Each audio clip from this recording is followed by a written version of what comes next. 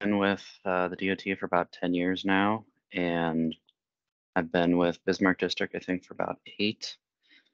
And in the last 2 or 3 years, I've gotten more involved with the paving workbook, kind of making changes to it and trying to improve it for everybody.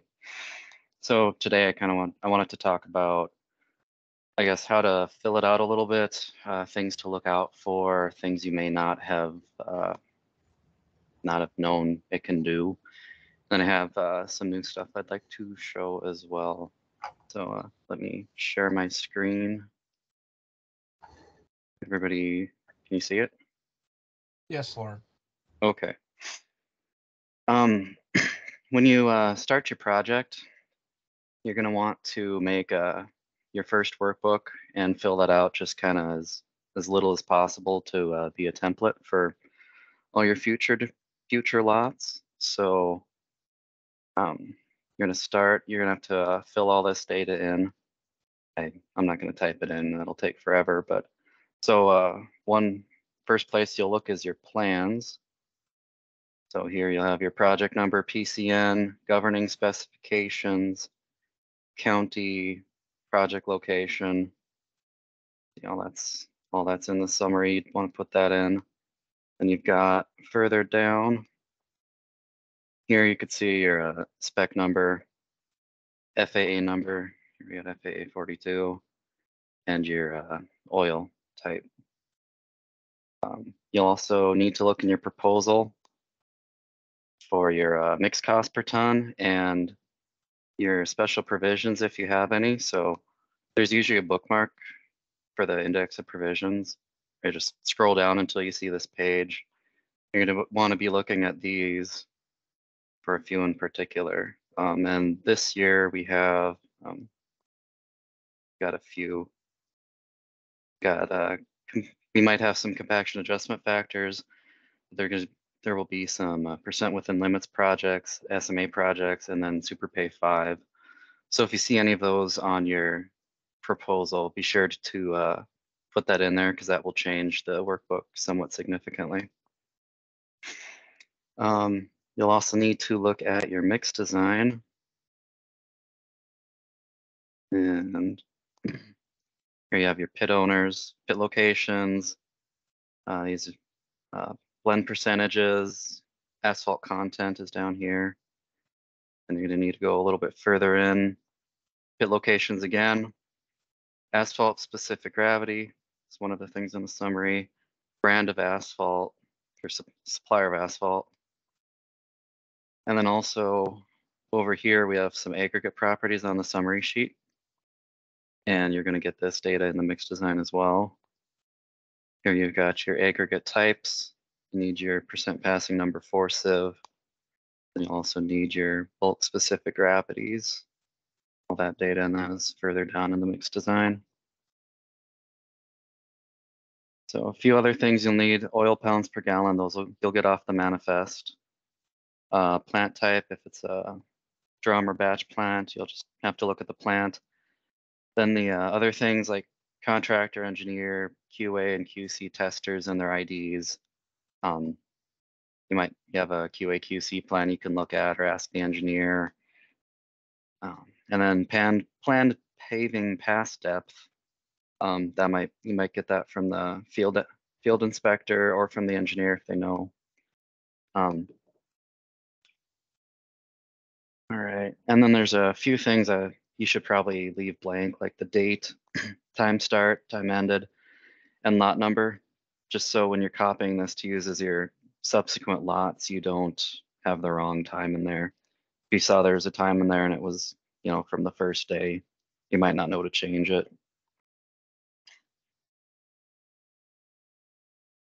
So why some of this information put in here? Materials and research for I think last 2 or 3 years as well has had a large spreadsheet with paving data for like every project they can put in there.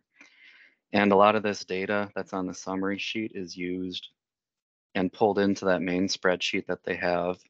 So then they can, investigate certain things if we have an issue with, paving on milled surfaces or something, they can pull in all the milled surface projects and just filter those out and look at, look at what's going on with those. So, and then even stuff that they don't know that they want yet. And just having more information in here gets more information into their main spreadsheet. So that's why it's quite important to keep this correct.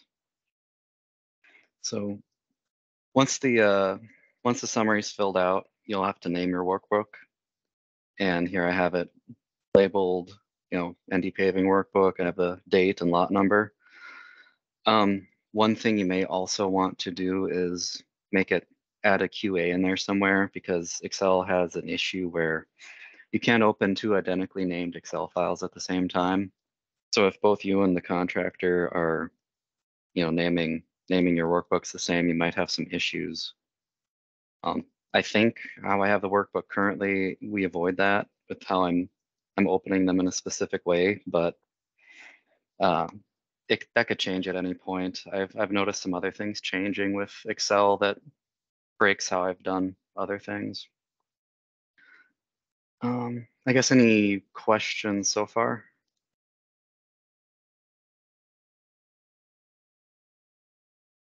All right. Excuse me. Next, I want to talk about importing QC data a little bit. I hope at this point, most contractors are also using the workbook. If they're not, you're gonna have to spend a lot of time entering all that data yourself. And if they're using the workbook, it's a lot easier and faster to get everything imported. And here I just wanted to show a couple different ways that you can do it and just how it affects how you're filling it in. So first, enable content. And in the quick links here, just click import QC lot. And in this example, I just have the contractor's QC workbook in just any named folder.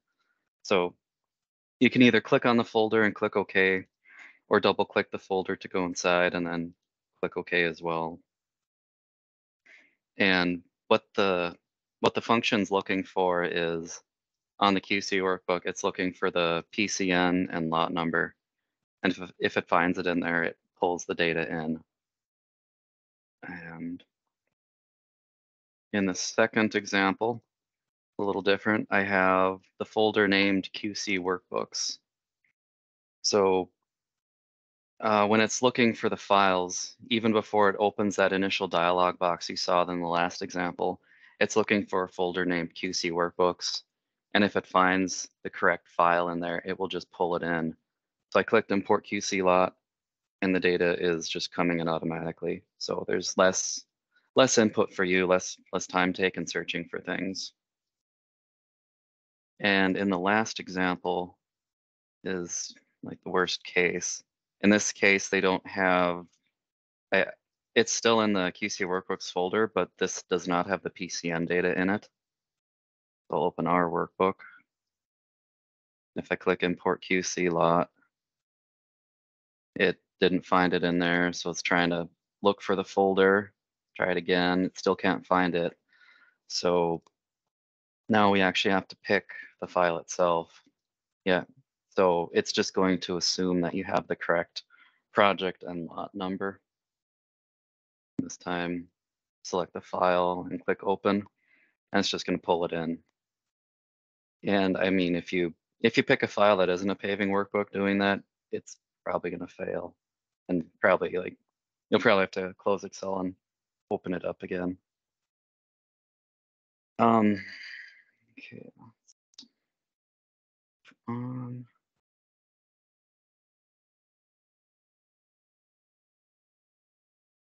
So now you have that data from the contractor in here. You've done your own tests. I just want to point out a few things with some of the other sheets to look out for. So I went to the compaction control sheets here. You're going to want to make sure you have your stationing direction correct, and put in your width of road. That all goes and affects your offsets. And your first station of the day, If you put that one in, all the subsequent stations will just populate themselves, just so long as you keep adding sample numbers.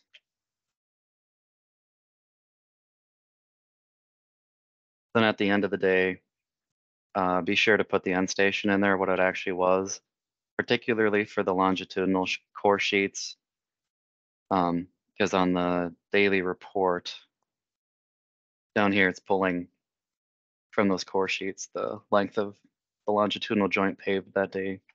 So if you have that in incorrectly, you're going to have a wrong adjustment. Now going to the gradation sheets. Let's go QA. One thing you might notice if you've been in here before, you no longer have the ability to label these field sample numbers on your own. What happened several times, I noticed that people would label this something, go to the aggregate worksheets, pick that number, and then later on in the day they would notice something's wrong with this. It's got an extra period in there, a couple spaces, or wrong something, and they would change this. And then they'd go back and they would not change this. But what would happen is this was no longer valid, so all this test data would like blank out, and they wouldn't have their test data, and they wouldn't know why, because everything was filled in. So it's important to is another example why it's important just to keep correct data. And this was my way of trying to prevent that issue from happening. Going to the mixed data sheets now. At the bottom here, you'll notice this note telling you it's important to update the blend percentages. As it changes throughout the day, if you got your second test and they change the percentages, please update that. I've noticed several times either these blend percentages or the aggregate properties on the summary sheet here, those are not entered. And then on the aggregate worksheets, dry bulk specific gravity is blank. This is being calculated from the mixed data sheet in your summary sheet. If you have all that filled in correctly and it's still not showing up, you may have an older version of Excel. This would probably apply more to consultants or contractors, because I think we should all be up to date. Back on the mixed design, the mixed data sheets, the other thing I've changed recently, if you have literally any of these blue cells up here empty, you're not going to get your maximum theoretical density or your error voids. There's a lot of times that this is almost entirely blank, and this data can be used by materials and research. I'm pretty sure some of it is used elsewhere in the workbook, and just that's my way of making sure it all gets filled in so we have accurate data on where we're doing our tests. Moving on to another sheet. The QC QAI comparison report. There's not a whole lot to do in here. But one thing I think had come up was some questions. So you pick your QC sample and your QA sample. They don't have to be the same number here. In this case, it's just both of them did one test that day, so it's 12-1 and 12-1. But this could be QC's 12-3, and it could be compared against your 12-1. It's just whichever one was the one where you actually did your comparison. It can be whichever. And if you get your IAs back, it will be, you can check it here. They probably check the tolerance on the sheet they're giving you anyway, but it's still a good idea, especially now, to put this data in here if you get an IA that day. And I'll show why in a little bit. Let's see, one other thing. So talked about importing QC. The next thing, I might change this up a little bit later, but you can export PDFs. So basically you click that, and make a folder somewhere wherever you want and just click OK.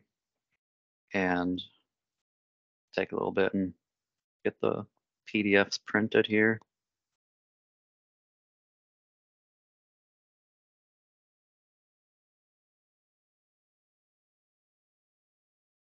Okay, so there. So it prints off the cutoff it on its own. And then the other one here, it's printing the full workbook. But I think I will have it so it only prints off the daily report later. So it's just the daily report can be used, to in your payment adjustment PQEs for mat density and longitudinal joints. Then cut off if you're not going to use the mixed bitumen area of cars, you can upload this sheet onto your pay quantity as well. And I'll get rid of the rest of this data, I think, because the current guidance is to put the workbook in its Excel format into the Dropbox, not as PDFs. Now, last thing with the macros here is the charting. So one of the QC testing requirements in the spec is to maintain control charts. So I have the spec open here. They have this is where it's talking about, you need all of these charted, and you need single test control limits, moving average control limits. And the workbook can do this, and it's the contractor's responsibility to do this, but you can look at it yourself and it's fairly easy. And the reason they're supposed to be charting that is just a little bit later in the spec. We have limits for these, and if you fall out of the limits, either in the moving average or single target limits, you're supposed to stop paving and correct the issue.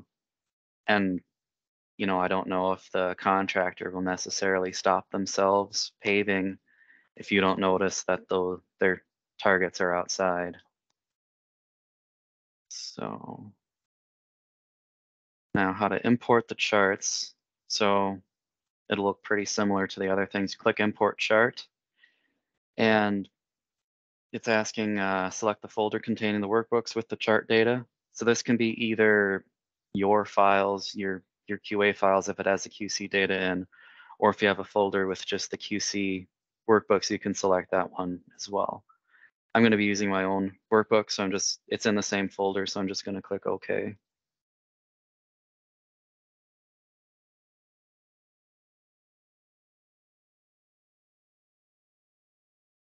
All right, took a little bit. It's opening 12 files, but now you can see we have the charts. The red lines, solid lines are your single test limits. The blue hatched lines are your moving target limits. Then you got your test limits, single points, your moving targets. You can see it's pulled all that in. Now let me open that with an older workbook. Go to lot 6.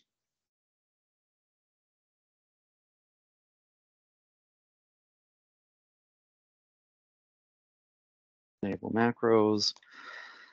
So if I click import chart again, use the same folder I'm in, click OK. Gonna take less time, but you're gonna notice there's less data in here versus, lot 12. Because how I have this working, it will only pull in, this is lot 6. So it's only gonna pull in lots 1 through 5. Because I thought that would be the better way to do it. So you're only worrying about the chart up to this point. Yeah, so now you've seen how to actually import the charts, but now let's look at a couple of them in particular and find some issues that we might have. So I'll go to the FAA. You can see it's pretty consistent, and then all of a sudden moving average drops because it looks like we have a 0 fine aggregate angularity and we have a blank here. So something's going on with that. And I've tracked that down to lot 9. So we'll open that one up.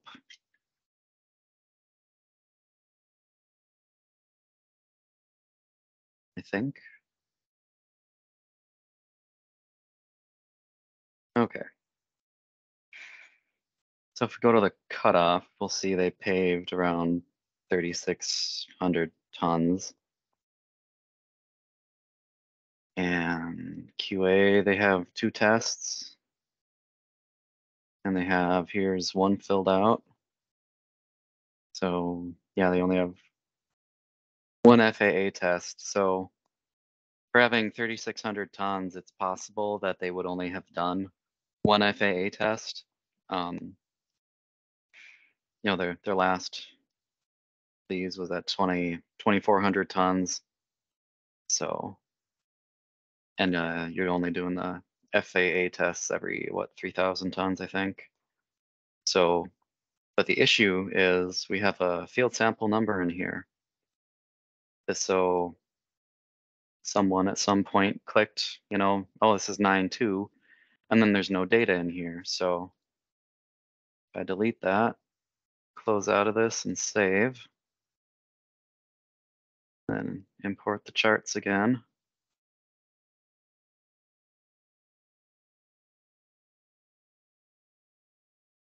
You can see it fixed itself. Yeah, so it's very important. I think what was probably happening in that lot 9 is that might have been pulled from a previous day where they did 2 tests and they emptied out this, the data that was in here, but didn't delete this, and it's causing issues, down the road that they might not have thought about. That's why it's important, I think, to just keep using your template workbook and don't keep copying over from previous days. Okay, let's look at asphalt content. So you can see here the test limits changed here in lot 3. This is fine. All that is on the summary here, we have target AC content. And on the first, and you saw it on the mix design too, right away it was 4.9.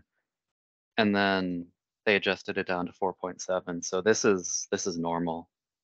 And that's not a thing to an issue, but just note that it can look a little weird. Now, if we look at bulk specific gravity and a couple other charts, here this test 7 is a little bit out of the ordinary. And if we go to VMA, it's rather high and out of the ordinary. So, I mean, what's going on here? And this is in lot 5.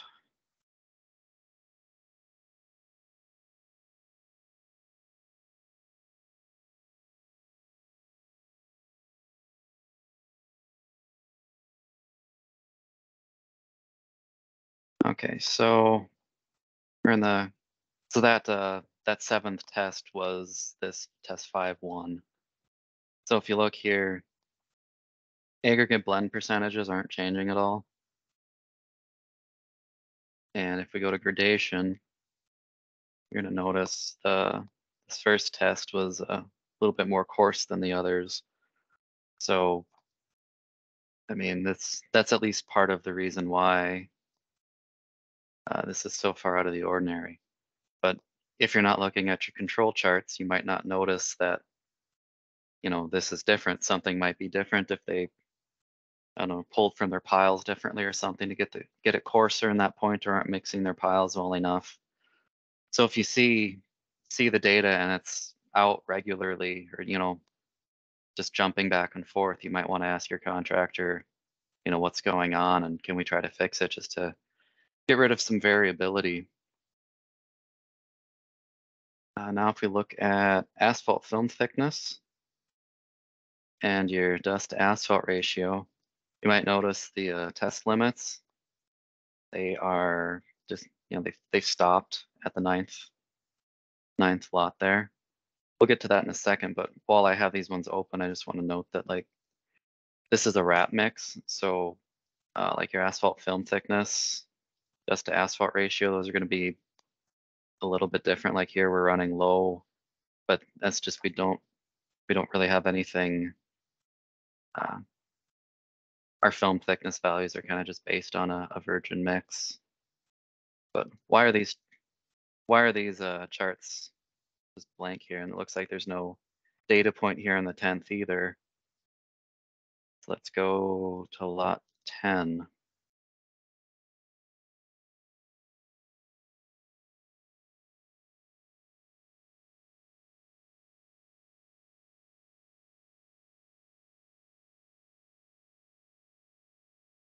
Pretty sure I opened it, yep.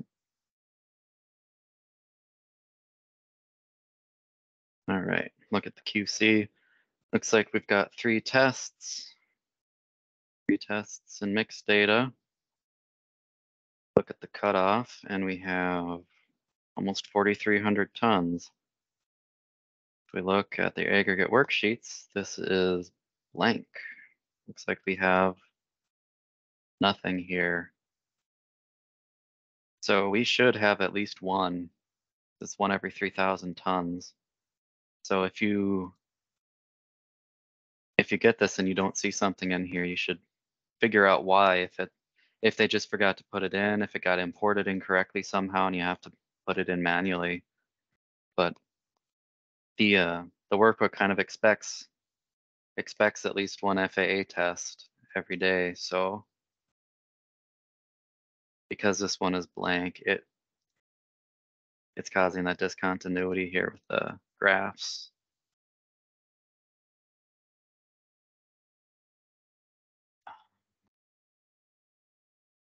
See, yeah. Back on the summary, just want to hit this again. When you're gonna pay for your lot again, make sure like your material paved on is correct.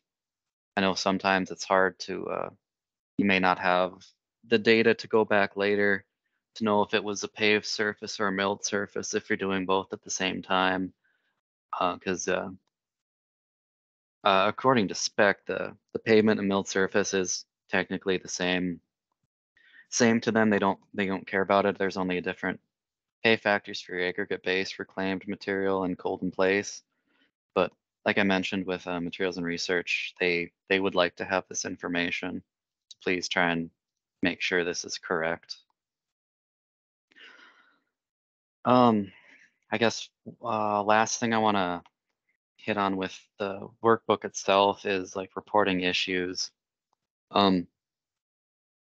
If you notice anything that looks wrong, or if you know it is clearly an error, please let me know. I don't have the ability to, solely work on this all year, and there will always be bugs in here. And I mean, Excel can change and break functionality later on. So if you do find something, please just email me the workbook or workbooks that are being affected if you're, trying to pull something in from a different one, and just describe the problem to me or give me a call or something. If I can replicate the issue, should be able to fix it for everybody in the future. If it's something that's actually affecting pay and not just like a display thing or something, I will try to get to it and fix it as soon as possible. And then when I do, I can send you back an updated blank workbook to use in the future, and I can get you the fixed workbook with your data in it as well. I mean, just an example of why it's good to report issues. When I was putting together this presentation, I noticed that these importing functions don't seem to work if you have your files on OneDrive anymore. I'm pretty sure in the past I did have that working, but I'm pretty sure something either changed with Excel, OneDrive, or all of our security stuff, and trying to lock everything down. I guess before I move on to my next uh, next file I want to show, does anybody have any questions of stuff I've gone over already?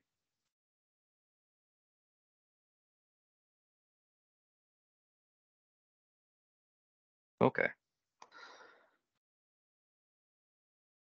Close this. I've been working on another tool to help us when we're done with our asphalt paving projects. So in the workbooks now, I have another sheet that will pull in all the data, like into the paving workbook that has like all the data for the aggregate quality test summary. It'll be a hidden sheet on the workbook, so you're not going to notice anything. I'm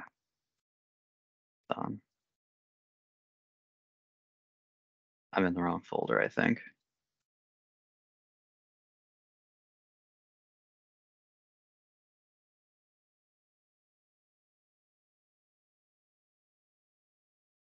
Let me close that.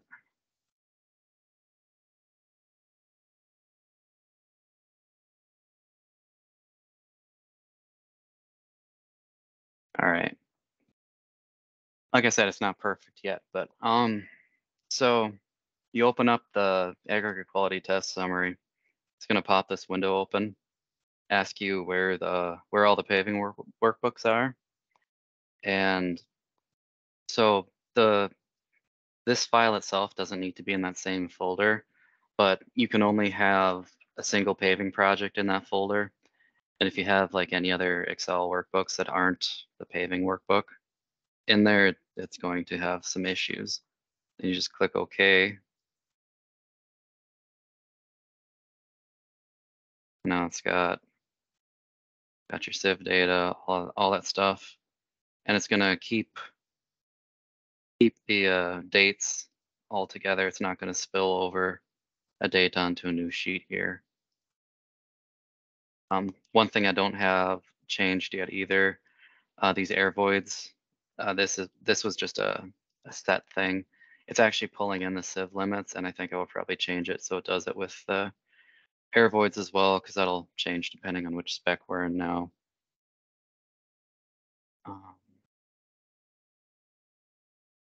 Yeah, then once you have this, there's some extra sheets here, so just highlight the sheets you have data in, and then print as PDF.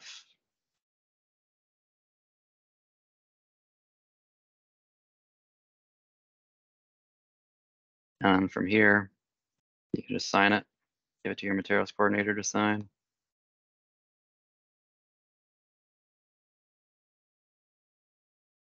And I guess that, I think, is all I have, unless anybody has questions.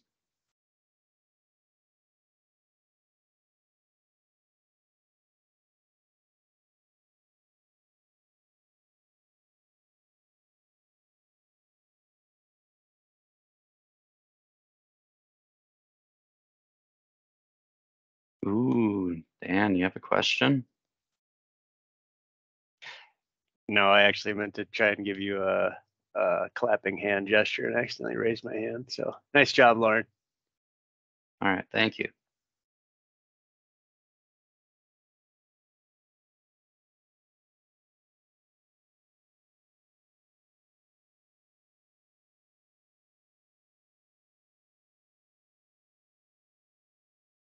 Well, not seeing any questions. Thanks, Lauren. Next up, we got Grand Forks.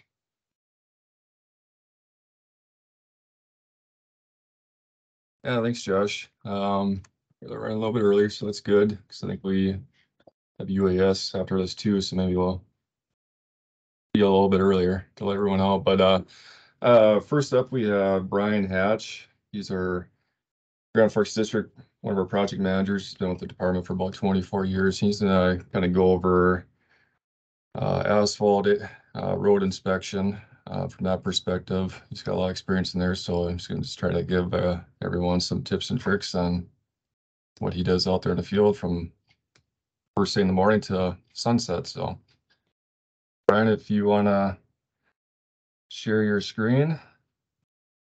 Thanks a lot, Jesse. First of all, thanks for throwing out there that I've been here 24 years, so it's going to look like I probably know what I'm talking about for starters, right? Yeah, that's right. We'll do a share, and I'm going to change. I apologize if I'm a little jittery on the navigation. I just got prepped on this week. Can anyone see or everyone see my screen so far? Yep, but you're sharing your presenter view. I'm not sure if you want everyone to see or not. Yeah, there you go. So mistake number one. Maybe somebody could run back here. Give me a hand real quick. Sorry. Thanks, Josh.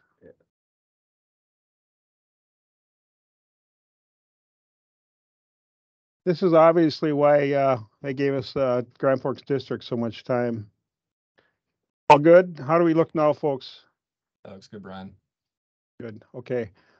Again, as stated, my name is Brian Hash, Grand Forks District. If you've looked at my employee resource picture, don't be alarmed. I have aged. So simply said, everyone has different inspection styles involved while paving asphalt. What I'm going to present today is a quick insight on kind of what I've done over the years. Up till last year, I haven't done a lot of asphalt inspection, but last summer I was involved in quite a bit. So anyway, so this course is only going to be about 15 minutes. So if I'm missing any key points, don't worry. I'm going to share a link to an older HMA paving inspection checklist at the end. So, what do we got going on here? Okay.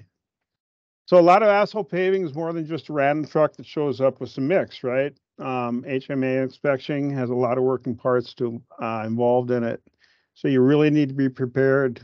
So kind of, what do I do first? Let's read the plans, huh? Prior to beginning your project, read those plans up. Really focus on the notes, the scope of work, the basis of estimate, typical sections, et cetera, et cetera. You're most likely going to have some incidentals on your project, so be prepared for that. Anyway, when you examine these plans, make any notes of questions that you might have, or, are there any conflicts out on the job? Make sure you know what's governing your standard specs. Simply, a lot of us know this, but keep in mind that your general plan notes override our standard specs. Supplemental specs will govern what our plan notes say. And lastly, our special provisions govern over our plans, supplemental specs, and our standard specs. Just keep that in mind.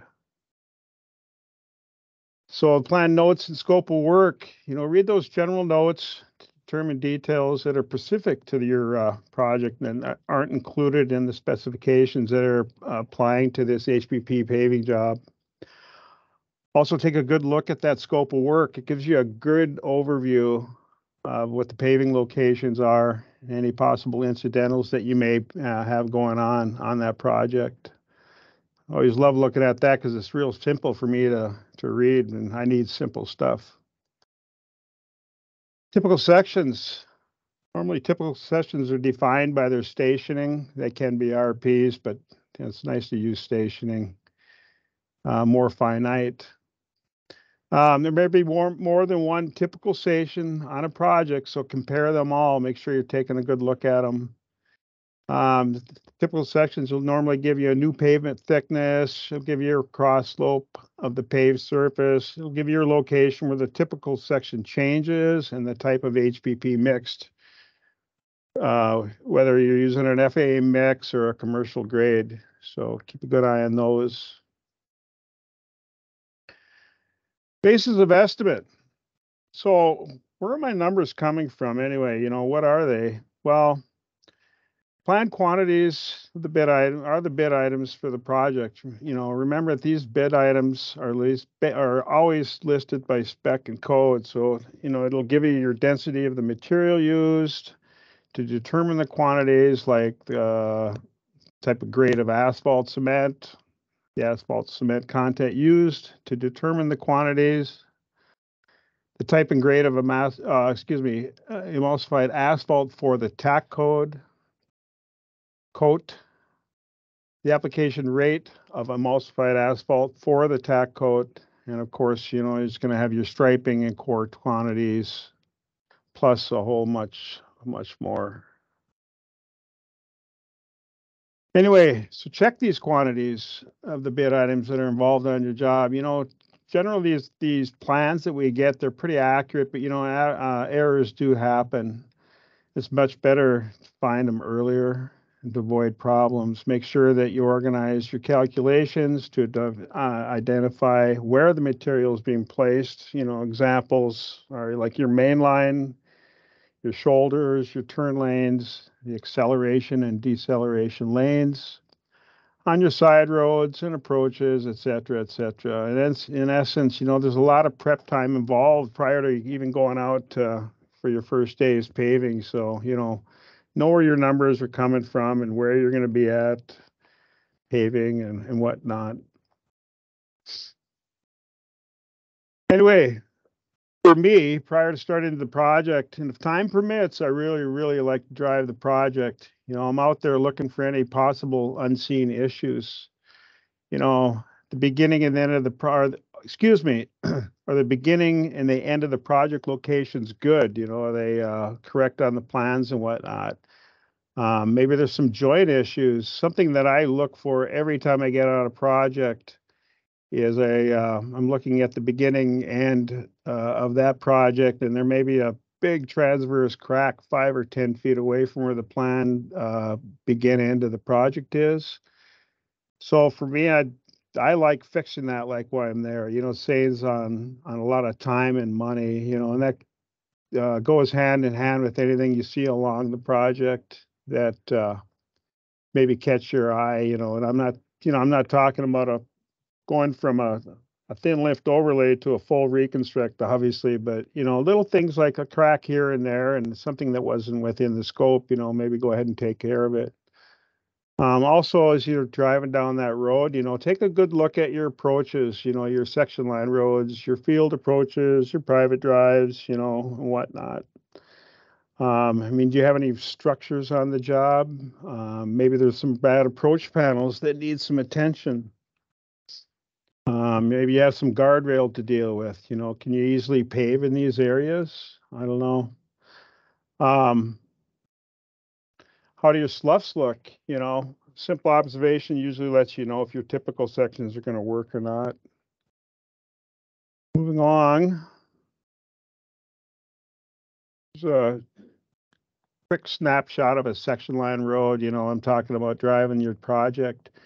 You know, are they consistent with what the plans are saying? You know, for me, I look back at this particular site. It seemed like this approach was like so much bigger than what I was seeing on the plans, but it's probably just screwy things going on in my brain. But the fact of it is that I was able to drive the job, take a look at these locations, and confirm that they're on the plans as stated. Also, you got any manholes on your project? You know, how many times do we quote unquote find these bad boys? You know, no one's happy when you're driving down or paving down the road and bam, you know, you hit one of these puppies and next thing you know, you got a 2-hour repair and everybody's standing around and not a lot of happy faces. I talked about possible bridge work. Here's an example of an approach slab that we ran into last summer. The contractor was kind enough to put a little extra effort on this section of the road, and it resulted in a pretty amazing turnaround from what we had. As if I can make this work, I've got a little quick video here that I want to show. Basically, this is just and we're done. That's all. Not trying to be funny. In all actuality, the contractor took out quite a bit of the rough material out, and they were able to correct like both the back and ahead sections of the bridge approach panels. This little attention to detail has really, really improved this ride. So kind of here's where the eastbound lane was repaired. And I was like so totally pleased with what the contractor ended up giving us.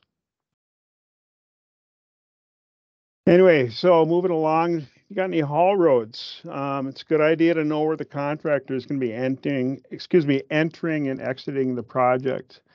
You want to make sure that they're using only approved roadways, not taking any shortcuts, much like this guy up here. Here's a little snapshot. One of our section employees sent me during our paving project. This is coming out of one of our plant sites. And it was kind of nice that he sent me this because little things like this, we can jump on and get repaired during the fact rather than, it's the middle of October and we're 2 months past paving and we're getting complaints from, let's say, the township or whatnot. And little things like this, it's a good thing to keep an eye on. And kudos to our section lead that sent me this. So we're ready to pave. I guess a few things that I like to throw out there. I mean, is all the traffic control devices, have they been checked? Are they in place?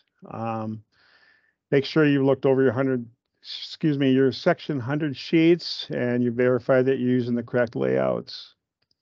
Also, it's a good idea to make sure little things like the signing at the plant, are those signs up, the trucks entering, the crossing signs, etc. You can see this picture here.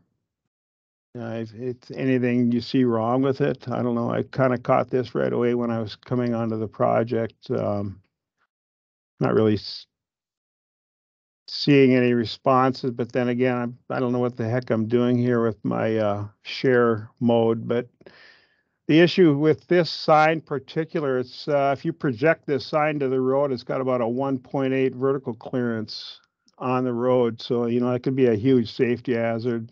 Thank God we caught it and we did have it. I think with this particular sign, they actually did move it outward and did get the legal vertical clearance on it. You're going to need equipment list on your project. Good time to get the equipment list for the, your model, make, etc. is when you're kind of sitting around, you're waiting for the day to begin.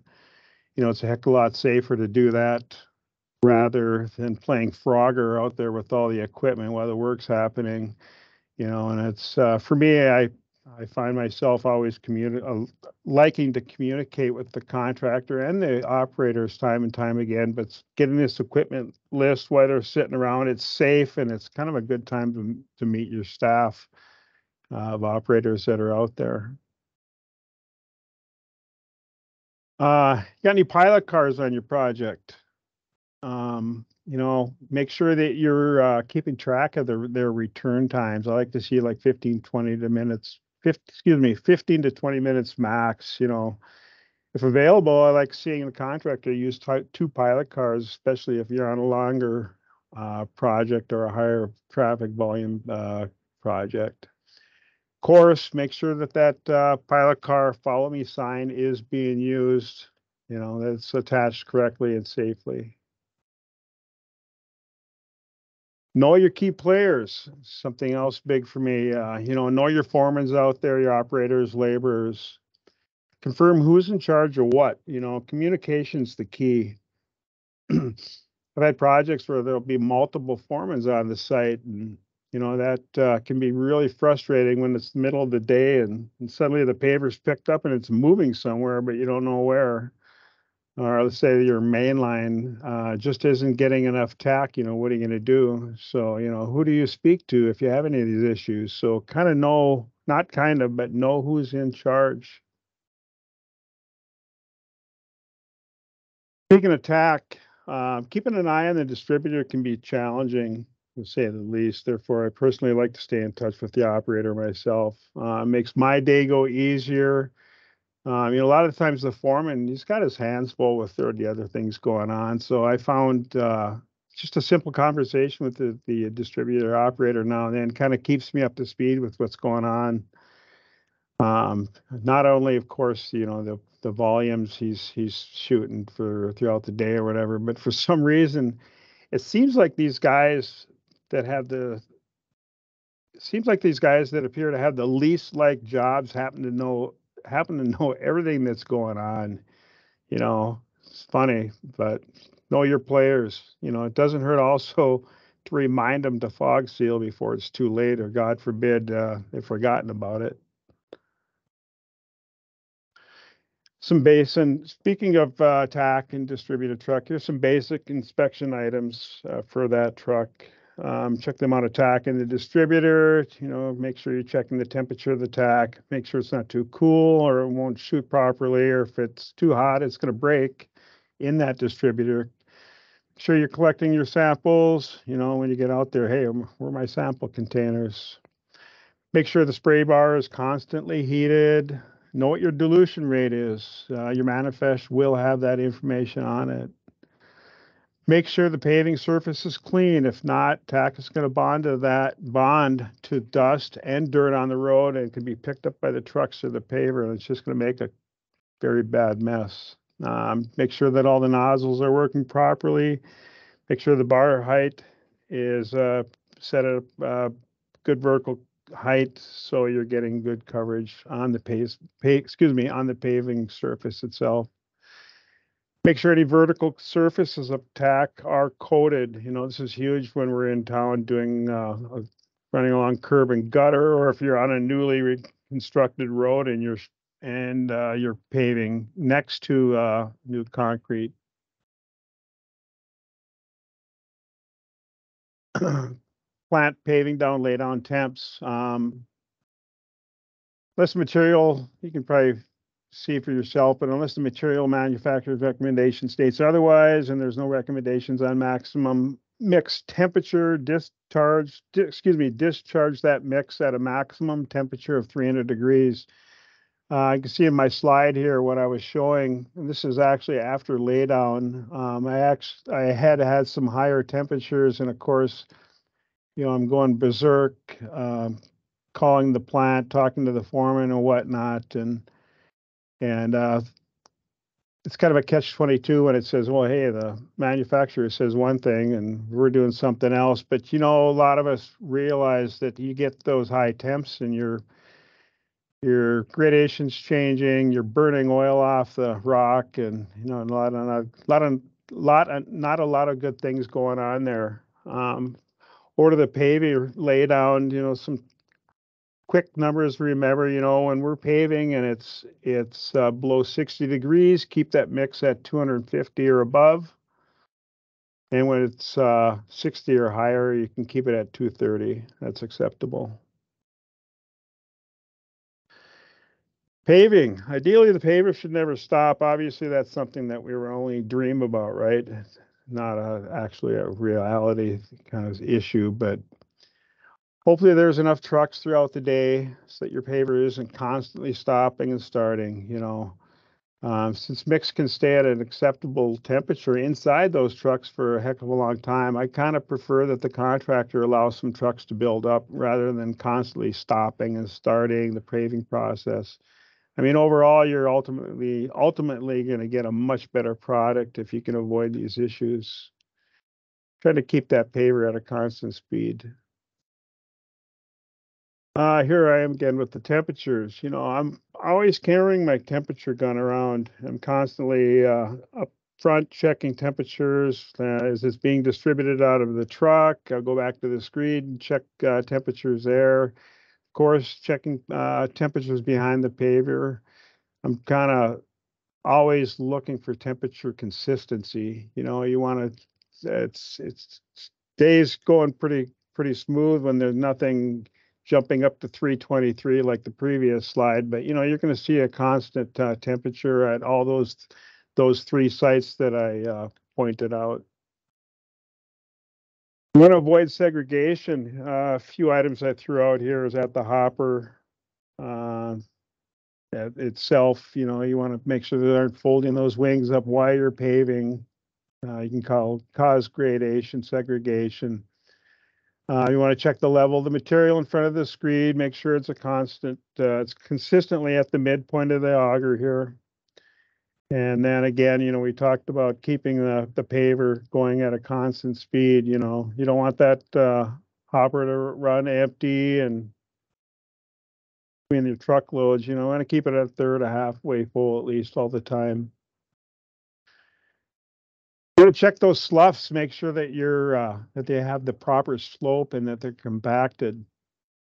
A lot of if you don't keep an eye on your sloughs, and it just blew me away way back. This blew me away way back in my early years, how much mix that can be eaten up. You know, if you're not washing your slough, you know, it's just obviously a lot of us work for numbers, and you know where I'm coming from with that statement. But you know, be constantly checking those width and that slope. You know, basically in a nutshell, this paver gets set. You know, they get their slough box on there or whatever their functionality is. They should be able to get it set, keep it, and run it, and then you're good to go. With the amount of centerline rumble strips that we were installing, you know, it's good to get great compaction on that center line. You know, it's crucial. You know, some of the projects that we do have follow that SSP4 notched wedge. You know, and right here I got this Appendix A drawing.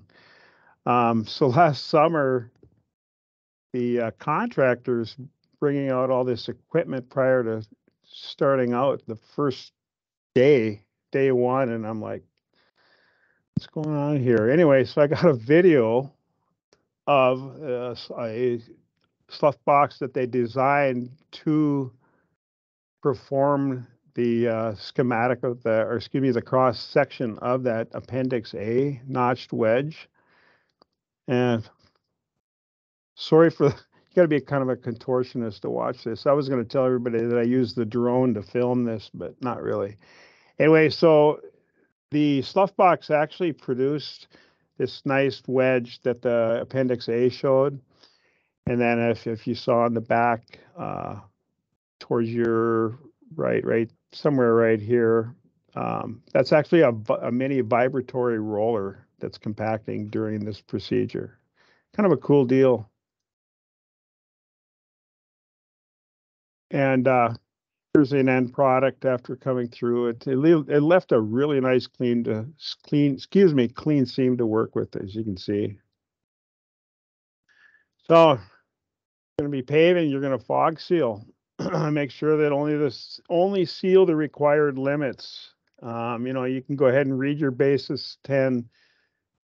section 10 basis of estimates. You know, most likely you're only fogging that main line. Something I always like to see is this plan note, you know, fog seal after final rolling with a minimum mat temperature of 125 degrees. The reason I like to see that, it kind of allows me to get out and mark out cores before it gets too late in the day, you know, versus the contractor just paving all day into sundown, and then he's fogs everything, and then you're kind of stuck out there wearing a miner's helmet trying to mark out cores. Speaking of coring, I had a section here on the core sheet itself, but I'm going to say thank you to Lauren Lee. He kind of showed everybody on our workbook spreadsheet, or excuse me, the spreadsheet out of our workbook, and I was going to just pull up an example here of how it populates itself. But I'd like to say that Lauren did a pretty good job, and so I'm probably happy that you're not seeing what I was going to present to you. Thanks, Lauren. Moving along, tickets. So I'm going to throw out a thank you here to Ethan from Devil's Lake. So if you guys remember last week, he and Jason Hunter shared on tickets. I can't remember the exact terminology on what their presentation was stating as what they did, but I feel like I stated here, I feel every district's kind of got their own procedure. It's kind of like whatever works best. But honestly, you know what Ethan and Jason presented last week, I'm strongly leaning towards using that.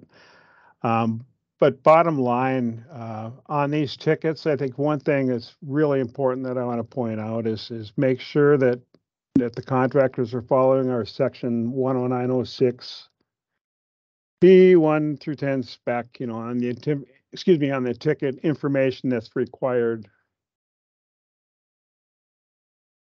Any waste during the production, you know, you want to stay in touch with your plant inspector. They'll need to know field road waste, you know, for their cutoff. Also, you need you need to have an agreed waste at the end of the day with your contractor. I did have a quick story I was going to share. I was coming to the header at the end of a project, and the town I was the town I was in, I was basically looking at an elevator with a scale, and I was stating to the foreman, I said, you can just run the truck over there. We can get a quick waste. And he was adamant, no, we're going to send it to the plant, which is like 20 minutes away. And we went back and forth. But the funny thing is I couldn't believe that he was denying me the opportunity. I could have hit the elevator with a rock, but there's more to the story, and I'm just going to move on. Inspection reports. There's a few items, but not all, you know, that I'm sure a lot of people will put in their reports. But what I like to get in there is, you know, your beginning and end stations for the day, all your stations for the section line, private dive field approaches, both left and right, that you've paved that day. Recorded laydown temperatures throughout the day, your yields, your tons, you know, coarse waste, any disruptions, breakdowns, mainline at the plant, whatever. Was your traffic control good? Were there any issues? And of course, all of your equipment. You're going to want to put in your scale checks throughout the day, at least a minimum of one. And last but not least, attached documents. Pictures tell 1,000 words, and even though I've been here whatever X amount of years, this is still an area that I can still work on getting better at. Anyway, in ending, you know, we all have our own inspection styles, and some work better than others. For myself, I've always been trying to keep a good line of communication with the contractor. Let them know that we're all human, you know, we all make mistakes, and, you know, this approach itself, you know, for me has worked for a better part of my career. So, lastly, thanks to everyone for listening to me and giving you my time. And are there any questions? Hey, Brian, this is Ed. I promised you I had 6. Well, here, I got to go ahead and mute you. Go ahead. No. Yes, I sir. know you guys do an excellent job on the road. There's so many different aspects that you're looking at, especially if there's milling on the job. You got another set of equipment to inspect, and working from 4 in the morning till 10 o'clock at night. I guess my question is, what in the past have you felt has been the biggest issue in dealing with contractors? I almost said, where do I start? You know, that's a great question, but, you know, right off the top of my head, and I was lucky enough to finish my presentation with it, is communication. I found communication, it was the key to any job that I'm having success on. I know that when I started way back in the days, you know, times have changed. You know, then the elder inspectors that I had, or we'd call them old timers or whatever, had a different approach to how they would work with the contractor. It was basically do it my way or no way, and that's it. My style of inspection has been to get a great line of communication with the contractor, because, like I stated, you know, we're all human, we all make mistakes, and if you're working with them, and if you know, there's going to be times that I miss something, and they'll pick up on it, and if I've been cool with them, you know, they'll let me know and they'll work with me, versus if I'm just being a hard hat on them, you know, they're just going to say, oh, we'll let it go, and it's too bad, it's so sad. But I think if I answered your question correctly, I think that it was garnering that line of communication, you know, getting that trust. I don't know if I explained that well enough, Ed. Brian, Yeah, I think, I you know, can, that's I the can key. maybe, I can try to answer Ed's question too, from my perspective is last couple of years with, I won't name contracts, but a specific contract, been having issues with, well, essentially spec 704, 04, 0.4, which is the uneven shoulder and adjacent lane spec, where specifies if the difference in elevation between the shoulder and the driving lane is 2 inches or greater, construct a slough at the edge of the driving lane that is 4-1 flatter. Well, these paving contractors, they're not really caring about the aggregate shoulders, they're worried about their production. So we've been having a lot of issues with them where we're having that 2 inches or greater at that slough, and it's not flatter than a 4-1, and trying to get them to do it has been proven difficult at times, where we basically have to threaten to shut them down until they get it corrected. So last couple of years, that's been a big issue on paving jobs from my perspective. I guess I won't ask 6, Brian, but just one more. In the past, we've had a lot of issues, you know, with traffic control and keeping signs up to where they should be. And now with the rumble strips, that added another aspect to it. Has that improved in the last couple of years, or is that still a challenge? Ed, are you referring to the rumble stops, which I did not cover? Or are you talking, please? Yeah, Is that what? the rumble strips that go along with the flagging operation. Oh, gotcha. Yeah, that's what I was thinking you were addressing. I'll tell you what, man, I was so lucky last summer. The few contractors I had, they did an outstanding job maintaining the rumble stops. Most of the time, I didn't have to remind them to get them moved. And I can barely or rarely remember having to, you know, if I drove by them, I didn't have to get them adjusted in the correct sequence that they should, you know, for spacing or whatnot. But the rumble stops, I was lucky. I had great contractors last summer that took good care of them and utilized them all summer. You know, you didn't have to constantly babysit them on that aspect of their traffic control. Yeah, that's good to hear. Anyway, if you probably noticed, I got the link, or excuse me, the path here to that checklist that I was promising you. It is an older checklist, but thanks for your time. Thanks, Brian. Really good information. Love the pictures too. Josh, did you want us to keep on going or take a little break, or? You can keep on going. Yeah.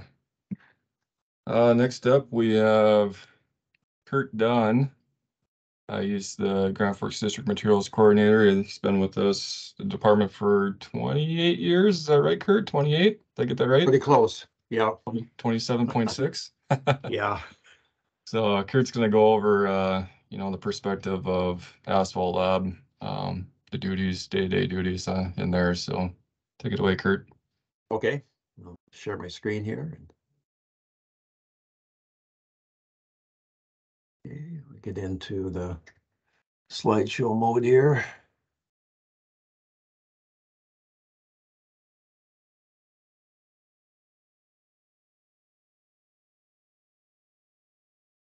Okay, welcome everyone, and to the asphalt plant inspector training. And so I'll get right into it here as far as the get the thing to work here. Okay, so my first slide here, I just want to go over what the definition of standard specifications are. And it's just a compilation of written requirements for performance of the work, provides requirements for the quality of materials provided, provides description of the equipment necessary to do the work. And as an asphalt plant inspector, I would recommend that you familiarize yourself with all the areas that would pertain to HMA pavement. And some of those sections would be like section 154, which is the equipment section, and section 109 and section 706 is field labs, and certifications is 109, And then the general hot mix asphalt specification is section 430. And then the material requirements are section 800. So it would help for you to spend some time to read these sections, because basically everything that's out there today and everything that's done is really in the standard specifications. The other manual that we want to make sure that we know about too here is the field sampling and testing manual from the that's published by the North Dakota DOT in the materials and research section. And this should be also by your side in the lab, and it's going to basically tell you what type of materials that need to be tested, and you know, what types of tests that need to be tested, done on them, as far as, and then the tests, make sure they're run correctly and how often. And then there's protocols in there also about how to proceed when tests do not correlate with the contractors. And there's random numbers, ways to do random numbers in there too. So there's a lot of great information that this should be at your side.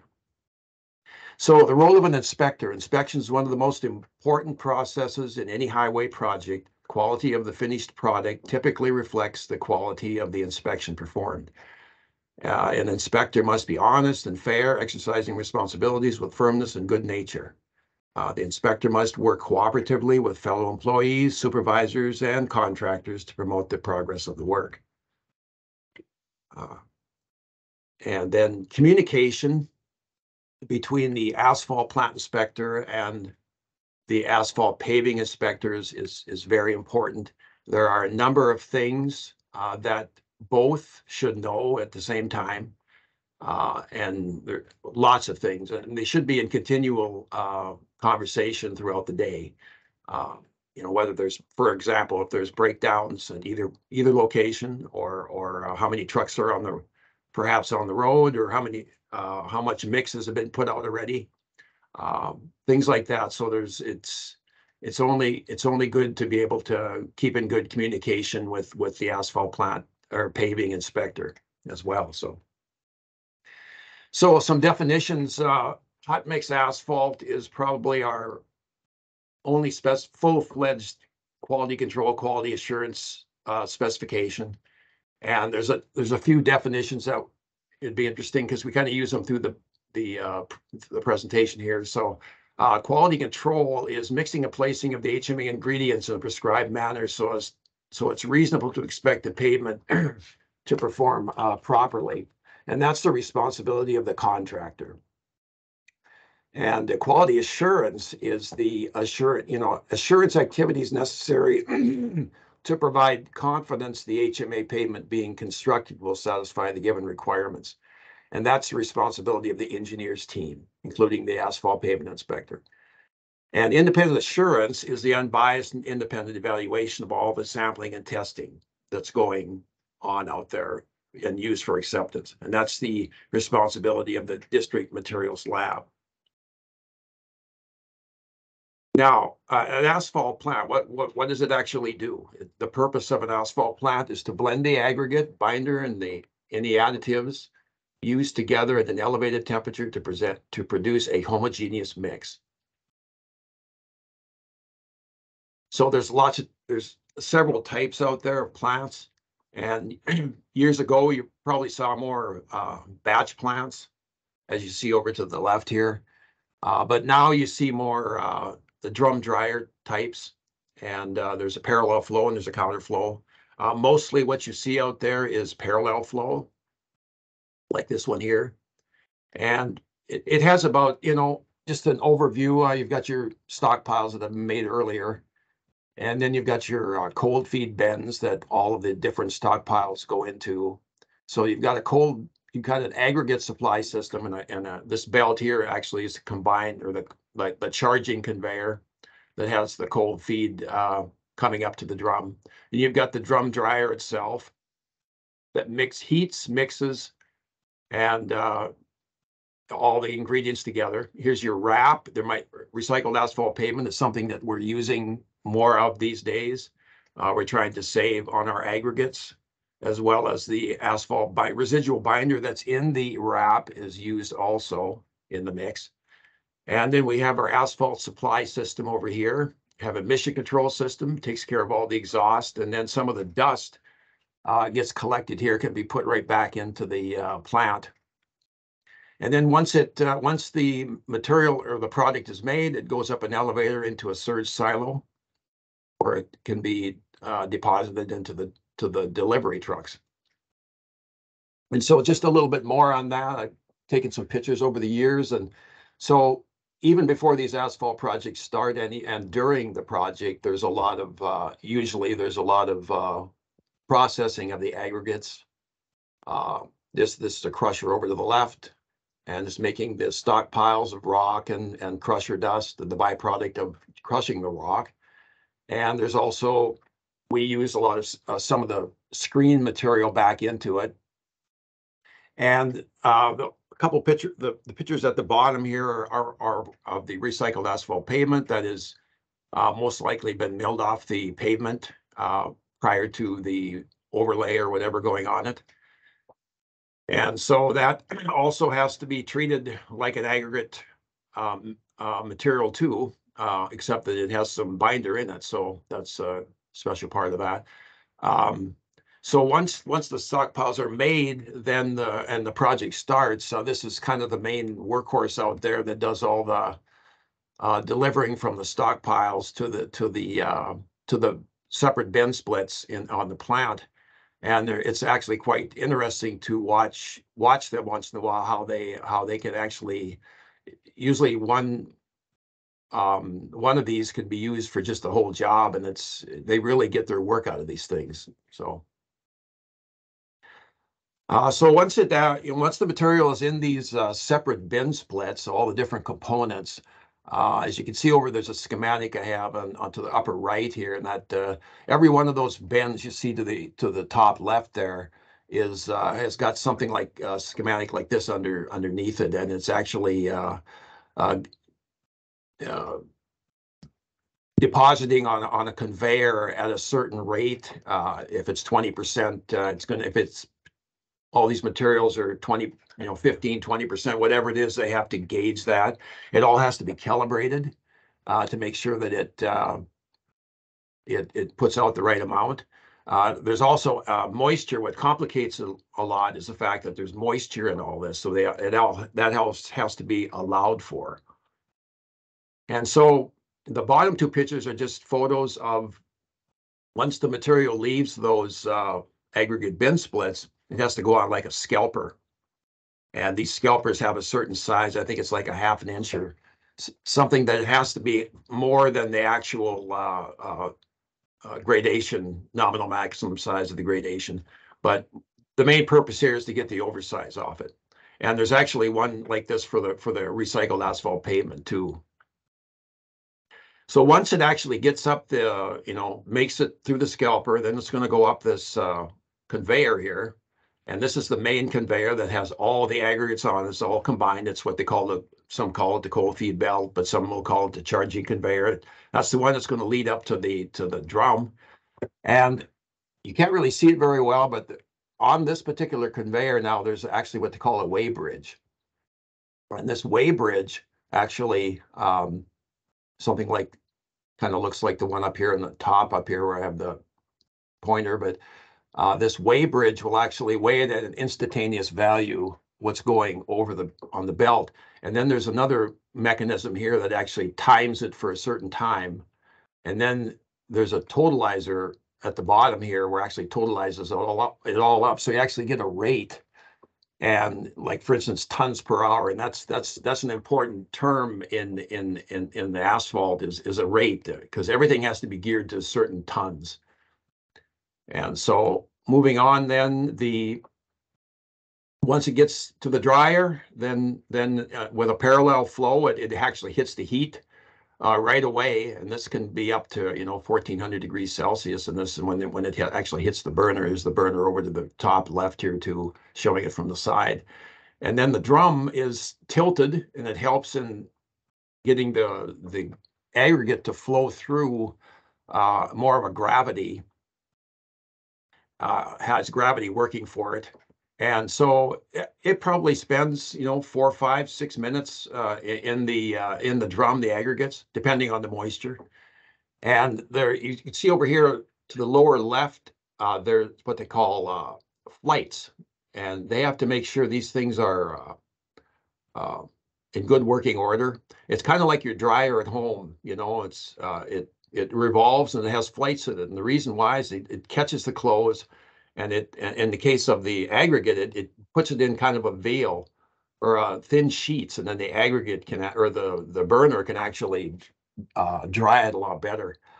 And so over here, over to the middle left here is the wrap conveyor. It's just like and that has a weighbridge on it too. And it's dumping in the wrap recycled asphalt pavement into this wrap collar, and that's about 2/3 down the burner. We normally the experience has shown that if they run the recycled asphalt pavement through the burner, it will burn off or damage the residual binder that's in it. So they feel like they could, downstream, they can be added, and then it can all the other hot aggregates will heat it up pretty fast. And this is just a photo that was taken a couple of years ago that we had of this same drum that's up at the top here of with a thermal camera showing all the different temperatures as it's going. If you notice when they actually put the wrap in, that it actually cools it down, because 20% of wrap at say 70 degrees actually cools it down fairly fast, but it warms up enough before it gets all mixed. So here's the asphalt supply system, and that's quite a interesting thing of itself. Basically all the binder is trucked in by transports here, as we see, and then it's pumped into these heating tanks, and they get up to, they heat them up to around 300 degrees, somewhere in there. And then there's a pump system here that actually pumps at a certain rate into the plant. And you can kind of see a little bit here, the little green pipe that goes in, actually goes into the back of the drum. And this is all hooked up to the computer in the control shack. And it'll tell you, how much, what the rate is. For instance, in this case, it's a certain amount of tons per hour. This is just a schematic of one of these tanks. And actually, up to this day yet, we still we call stick the tank, and that we do that at the beginning, at the end of the day. So we know how much asphalt was used during the day. We also can keep track of it with totalizers, with the totalizer that will show up in the computer. And so here's the bottom right is you can see this is where the binder comes in, the hot binder, and it mixes with the hot superheated aggregate and wrap. And that's where all the mixing takes place, maybe about 10, 15 feet. And then it's all ready to go and goes out the delivery. So this is just something that when you have material that comes to the plant, it comes in gallons. Hot gallons, we call it. And so asphalt cement expands when heated. The volume of the asphalt at 300 degrees is a greater volume than at 60 degrees. So these two schematics I have here in the middle, one is hotter and it's taking up more volume, but it still weighs the same. So we have to when we buy asphalt on these projects, we do it by the ton. And so before the asphalt can be used in the plant, it has to be adjusted to a volume of a standard temperature at 60 degrees Fahrenheit. And actually at 60 degrees Fahrenheit, you can't even, the binder is like, you can't pour it at all. You can hardly stick your finger into it. That's how it is on the road right now. It's stiff. And so that's how we buy it, though, at that particular temperature. So a gallon of that has a certain specific gravity at 60 degrees. And as we'll see, so I've got a little example problem here so for instance, say a transport loaded at 5,000 gallons comes to the site. It's 300 degrees, the temperature. And so how many gallons of AC in the transport is in the transport based on the standard temperature, and that should say 60 degrees Fahrenheit. So this first thing is that you've got your truck over here, and it's got 5,000 gallons in. So you're going to want to reduce that down to a standard temperature of 60 degrees. So in other words, the volume is going to go down, and the gallons. So actually, you go to your pocketbook of useful information, and you can get the correction factor that will bring it down to a certain temperature, or reduce the gallons of it in there. So actually, this truck now, if it was reduced down, if it was all cooled down to 60 degrees Fahrenheit, you would only have 4593.5 gallons in it, which isn't a whole lot of difference, but it's enough. So now in B here, we want to know what the tons are. That's what we really want to know, because that's how we buy it, is in tons. So the specific gravity for, we'll just use this as an example. It varies a little bit, but it generally is around 0.030. And so the specific gravity of water is 1, and that's the water is about 8.34 gallons a pounds per gallon. So we just take the 8.34 times 1.03, and that'll give us the actual weight of the binder in a gallon. If you put the binder in a gallon container, it would weigh that much, just a little bit more in water. And so just going through the calibration, or going through the calculations, that your gallons would actually times the pounds divided by 2,000 would actually give you the 19.6 tons. So that's how much 5,000 hot gallons weighs, 19.6 tons. That's how you figure that out. So moving forward here, I'm going to just kind of talk a little bit about the calibration of the plant, because an asphalt plant inspector should know about the calibration system. And it's a good idea for the inspectors to, at the pre-job or sometime, to let the contractor know that they want to be out there when they're doing this stuff, because it just gives them more assurance than when the plant starts that things are in good shape. It's there's a lot of things to do on these projects before the job actually starts. So so in the case of the asphalt, it's very important that the supply system, the whole plant itself, is delivering the right amount of material to everything. And so as far as the asphalt is concerned, the way they calibrate it is, they've got, once again, we've got the tanks now. They're the hot gallons. So the pump is going to pump all this out, and it's going to meter it, and it's going to, the computer is actually going to reduce all that down to what we need, like we just did in that example problem. It actually takes these hot gallons and turns them into it reduces it down to the 60 degrees Fahrenheit, and then it takes it times the weight, the specific gravity, and gives you the tons in here. So these numbers here are the bottom one here is the tons per hour, or whatever it was. And so in the same process, though, at the same time, what they do is they just take a tared truck, for instance, and they run the oil into the tared truck, and then they go weigh it.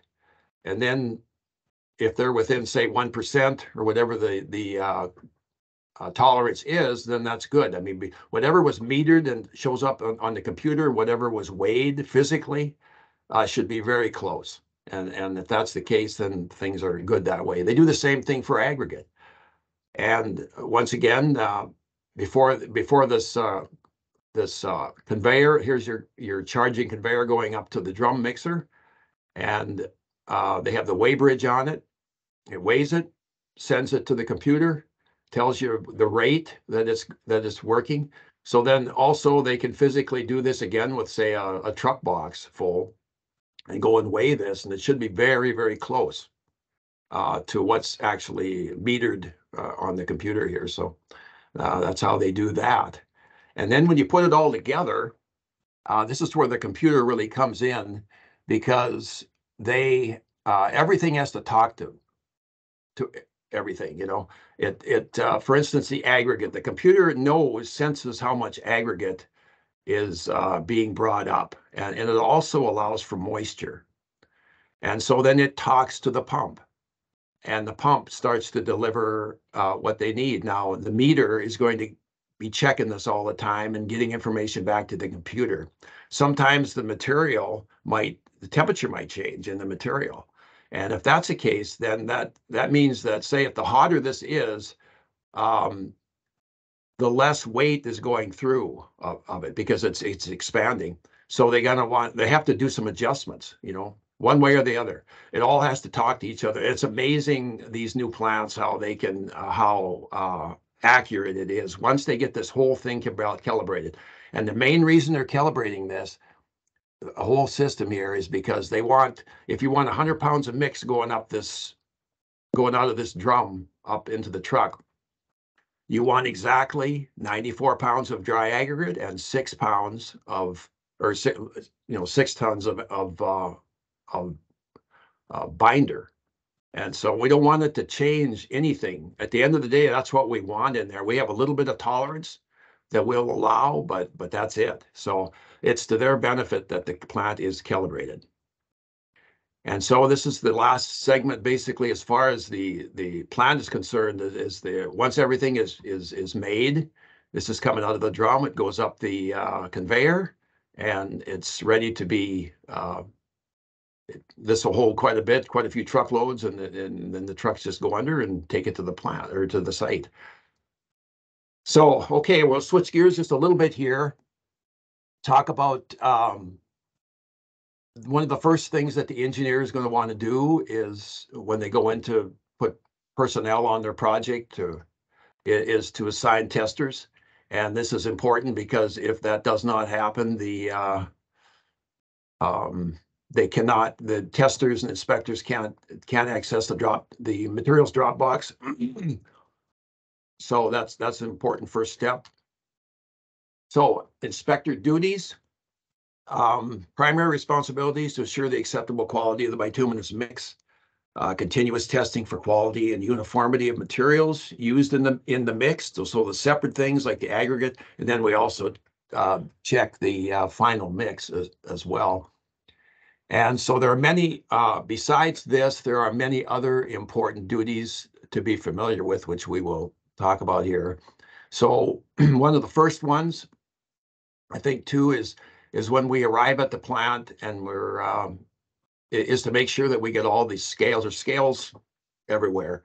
So we want to make sure that we get all the scales have been certified by a reputable company. And so that's very important. And then field laboratories, this is where you'll be spending most of your time. And on these QC/QA projects, there's two labs. There's a contractor lab and there's an engineer lab. So the contractor, this comes right out of the specifications, basically, that they have to have a lab that they can do with the equipment necessary to do the QC testing, and includes a gyratory compactor. And it also has to do, they have to do all their functions in that lab and not the engineer's lab that we have. And so the inspector, we have to share the gyratory compactor with them so that we can do our tests too, our verification tests. And then the contractor has to place the laboratory that we work in, the QA laboratory, at a site near the contractor's laboratory, and where it does not interfere with the lab or the plant operations, like the vibration and stuff. So the engineer will have full control of that laboratory, and as an inspector, you must, when you get on site there, you want to make sure it's in the proper place and mounted on a firm foundation and level, and make sure that it's safe, the railings and the steps going up, and that it meets all the standards. Like there's a standard for what a 706 there, what the laboratory, the measurements and the dimensions, what they are. And so it's a good thing to look at that. And this is a good thing to talk about at the pre-job. How's the lab? What is, maybe even have them have a picture of the lab, and it should meet all this before it even goes on site. So, and then we want to make sure we go through, once we're in that lab, we want to make sure we go through with the contractor or the QC inspector, somebody, to make sure that we, the condition of it before and after. That's a good thing to do. So, so moving on from there, So in our laboratory, or the QA laboratory, the contractor will have to furnish some equipment according to the specifications, some of the bigger equipment, like the shakers and the ovens and water baths and things like that, rice equipment. And then the duties that some of the things that we have to provide are like sieves, or like the district materials lab will have the sieves and scales and flasks calibrated and everything, and the FAA equipment, the sound equivalent, the things of that nature, all the other miscellaneous stuff, thermometers. So the contractor has to provide with these labs and this equipment that they're providing, it all has to be calibrated and certified according to the quality laboratory program. And then they also have to provide testers that meet the testing certification program, North Dakota DOT. And so the inspector will want to verify all that, make sure that all the equipment is in good condition, and that all the testers have been certified. They can go online here at the online registry and find that out. And this is another very important form that we should be filling out, and that is, and you can work with the inspector can work with the district materials lab to go through both labs and get all the certifications off these equipment and make sure we list it, make sure it's all listed and everything is certified. That's very important. And so then another thing in the specifications that the contractor needs to require is quality control plan. And this is something that, you know, they have all, basically will have all the names of the people involved in the QC program, inspectors on the road, testers, who's in charge of the control of the mix.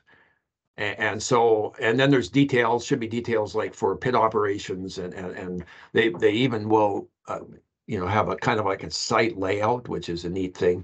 What are they going to do if something goes wrong? How are they going to keep the aggregates from getting segregated? It should all be in there.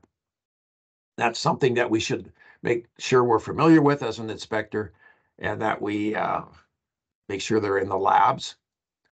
And then another thing is the engineering quality control plans. That is not near as involved, other than the fact that they want to make sure, you know, we give the contractor access to all our phone numbers also, and that should be in the labs. So one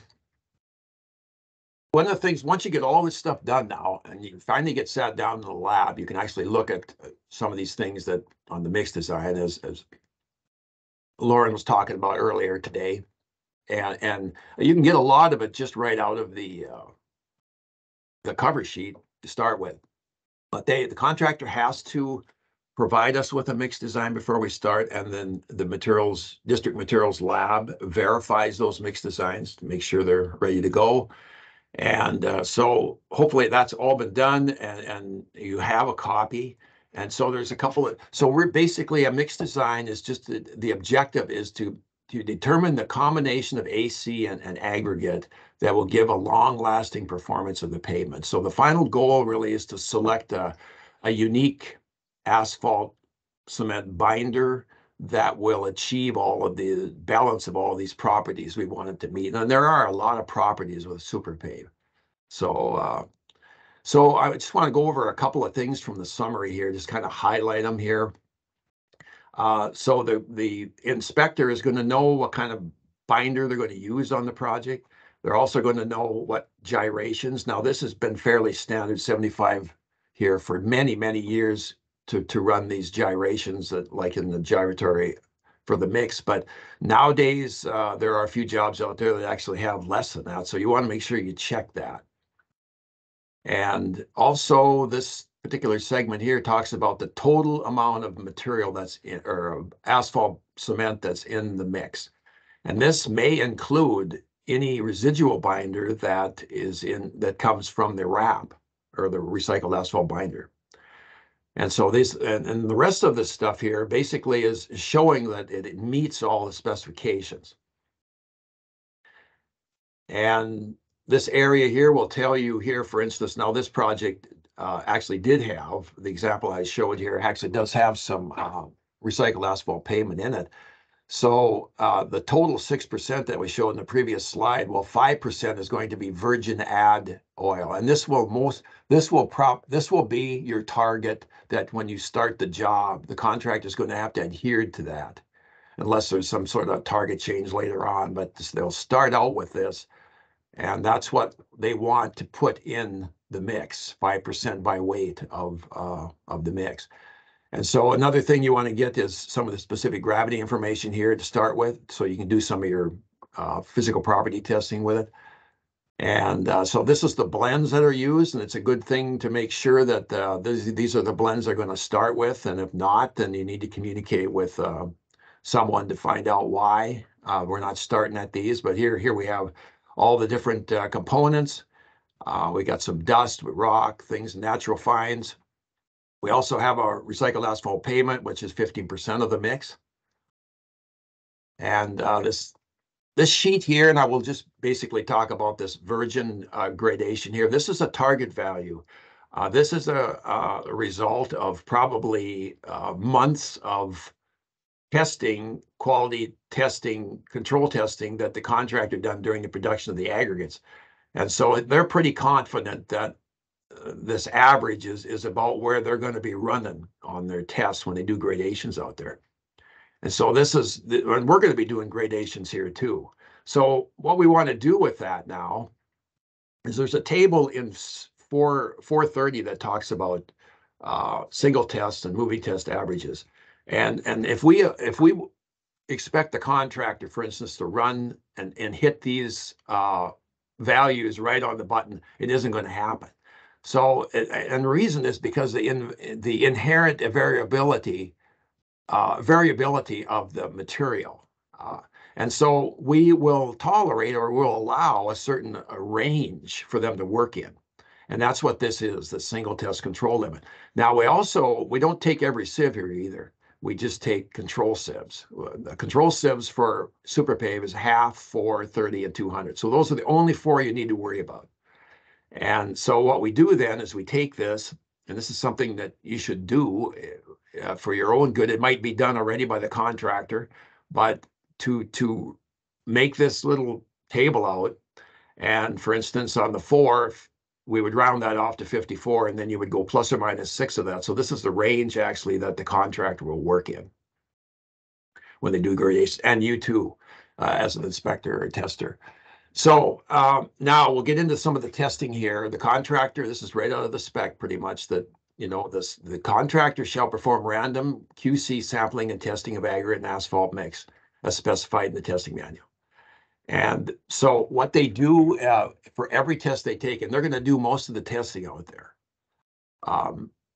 They're going to take it. They're going to take splits. They're going to split it in our presence. And they're going to take that split and they're going to go back and run it. The other half they're going to give to us.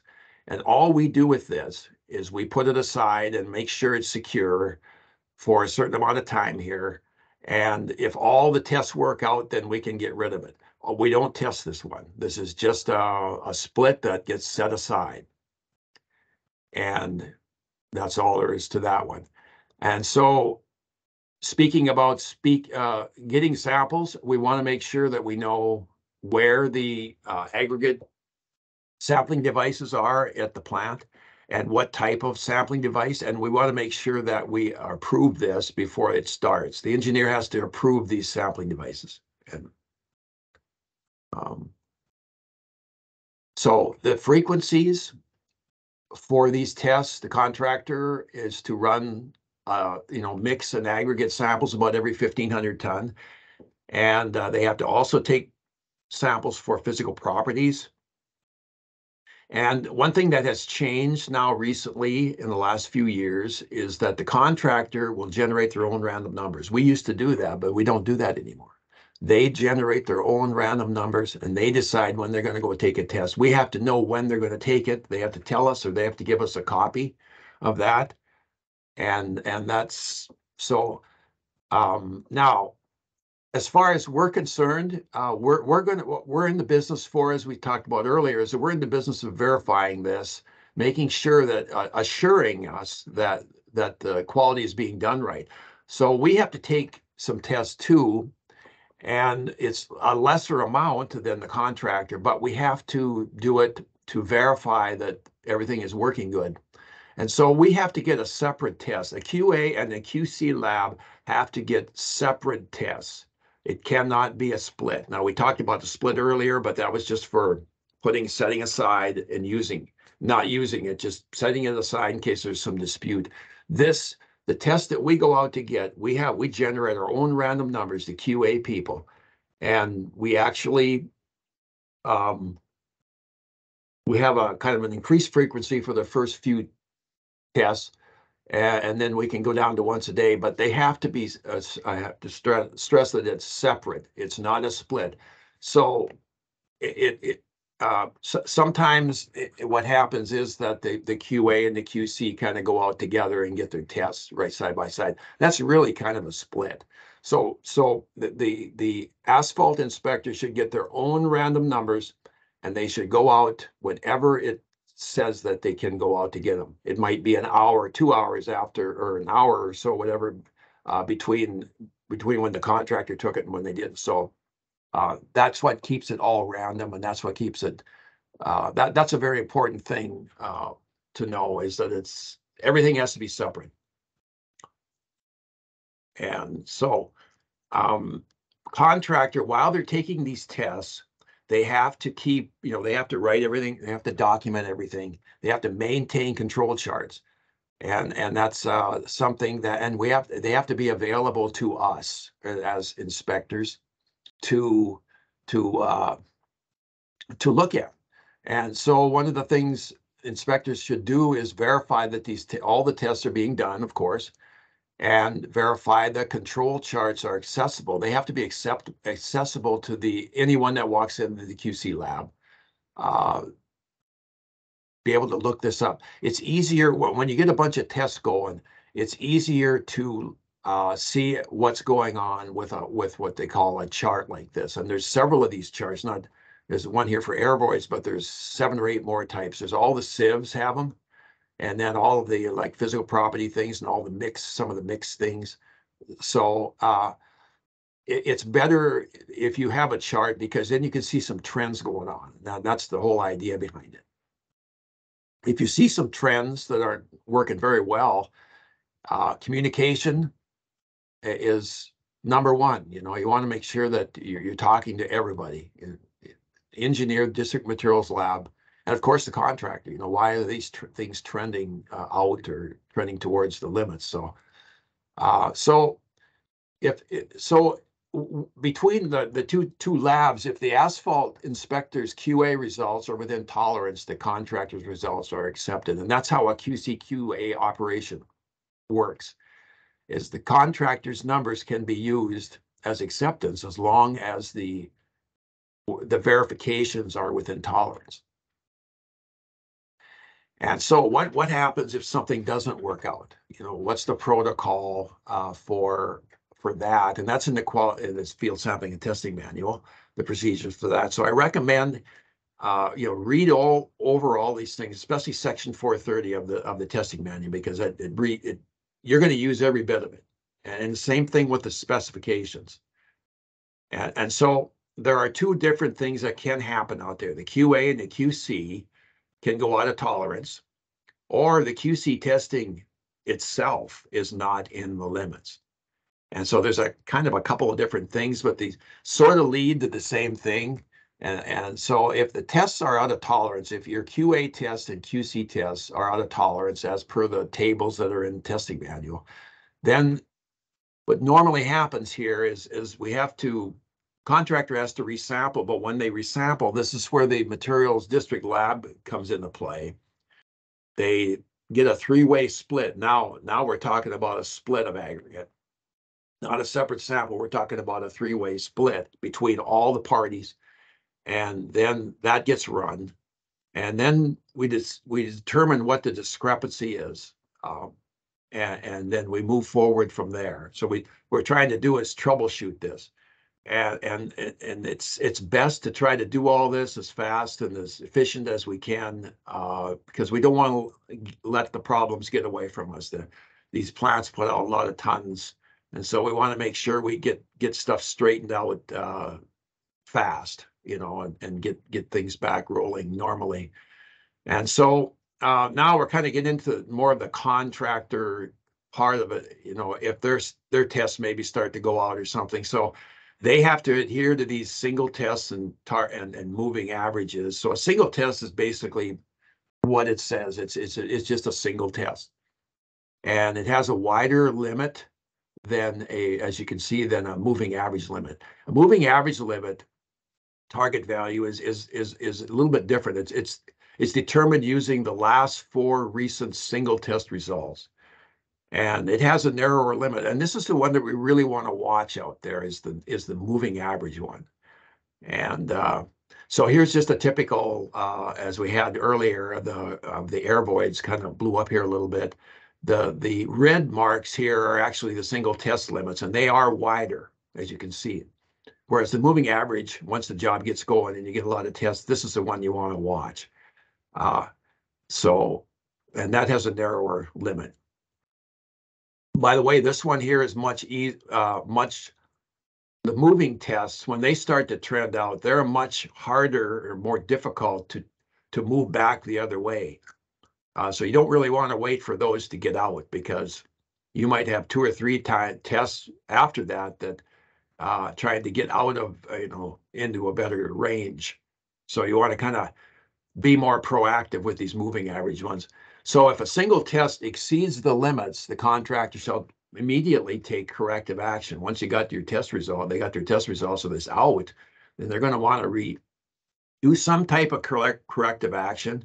And then they want to, sample and take another test to see how that turned out. And if that passes, that's great. And then we can get back going. Now, that particular test they used to do the correction, that cannot be used. That has to be set aside now because it can't be used in the moving averages. It's going to be, that's basically just for correction. And so as an inspector, then we need to be notifying the engineer that this stuff is out, and the district materials lab, and then make sure we document what corrective action the contractor took, and keep monitoring things and moving forward. And hopefully things will work out there. If moving averages go out, it's pretty much the same thing. However, you don't really want to wait for them to go out. In other words, this one here says trends toward. So you want to kind of be more proactive, as I said earlier, in trying to fix those. And so one of the things during the project that the contractor is required to do is take readings of the totalizers that we talked about earlier in calibrating as the job is going through. So every time they take an aggregate test, the QC test, they're required to go in and get these readings off in our presence. The readings off the totalizer. These are all and over this computer here, these are all in tons. This is tons per whatever time it was between the last reading and this one. And this all has to be entered onto a form called the asphalt content virgin aggregate determination. So really what this is all about is at the end of the day, we're going to want to know how much binder we used in the mix. That's going to come from our tank sticks at the end of beginning at the end of the day. We're going to figure out how much asphalt binder was used, but we also are really concerned about variability during the day. If we want 6%, for instance, in the mix, we don't want it to be varying at 5.5 and 6.5 all day long. We want it to be pretty. We want to be hitting 6 or whatever it is, or 5 or whatever the target is, pretty close to that. And so that's what this form does. There's the form here that we're talking about. And this one, every time you do a test, and this is the asphalt content and virgin aggregate determination. So every time the QC takes a test, we have to get readings and off this. And so these 3 readings, one of them, the top one here is the aggregate, and then the middle one is the wrap aggregate minus the binder that's in it. And then the bottom one here is actually the tons of asphalt that's been used. And so all this gets entered on this form, and then you could just a simple formula to figure out what is the actual, how much binder are we actually getting in it. And you can see this is actually running pretty close here for this particular project. And so all these numbers are put in here, and so if this varies too much, there's actually a penalty that has to be given. So contractors motivated to keep this very uniform, and that's why they calibrate the plant, is to make sure all this is, doing well. So so one of the things then also is compaction, as Brian talked about. At the end of the day, Brian is going to go out, for instance, or the paving inspector and mark out cores, and then the contractor is going to core them in our presence, and then we're going to take possession of them and bring them into the lab, and then there's going to be a little bit more processing, but then finally we're going to test them for the bulk specific gravities of these. And then what we do is we take that information. For instance, this one has a station 344. Then you enter that in here. I just entered one here on this form, and this is actually done with the paving workbook. And then it figures out what your density is. Now the bulk itself isn't going to do it for us. We have to have the RICE test, or the maximum theoretical density average for the day. There might be 3 or 4 of these done, and they're all averaged together. And this is usually the contractor's number. And I say usually because if our tests indicated that the quality control tests that the contractor did were in tolerance, then yes, we will use the contractor's numbers there. And that's what is used to compare the bulks, and then here you will get a density. So one of the things also that we want to make sure that we get samples of are the binder itself that come in these trucks in the transports. And we have to do that. They have to do that in our presence. We have to make sure they're labeled and manifests are put on.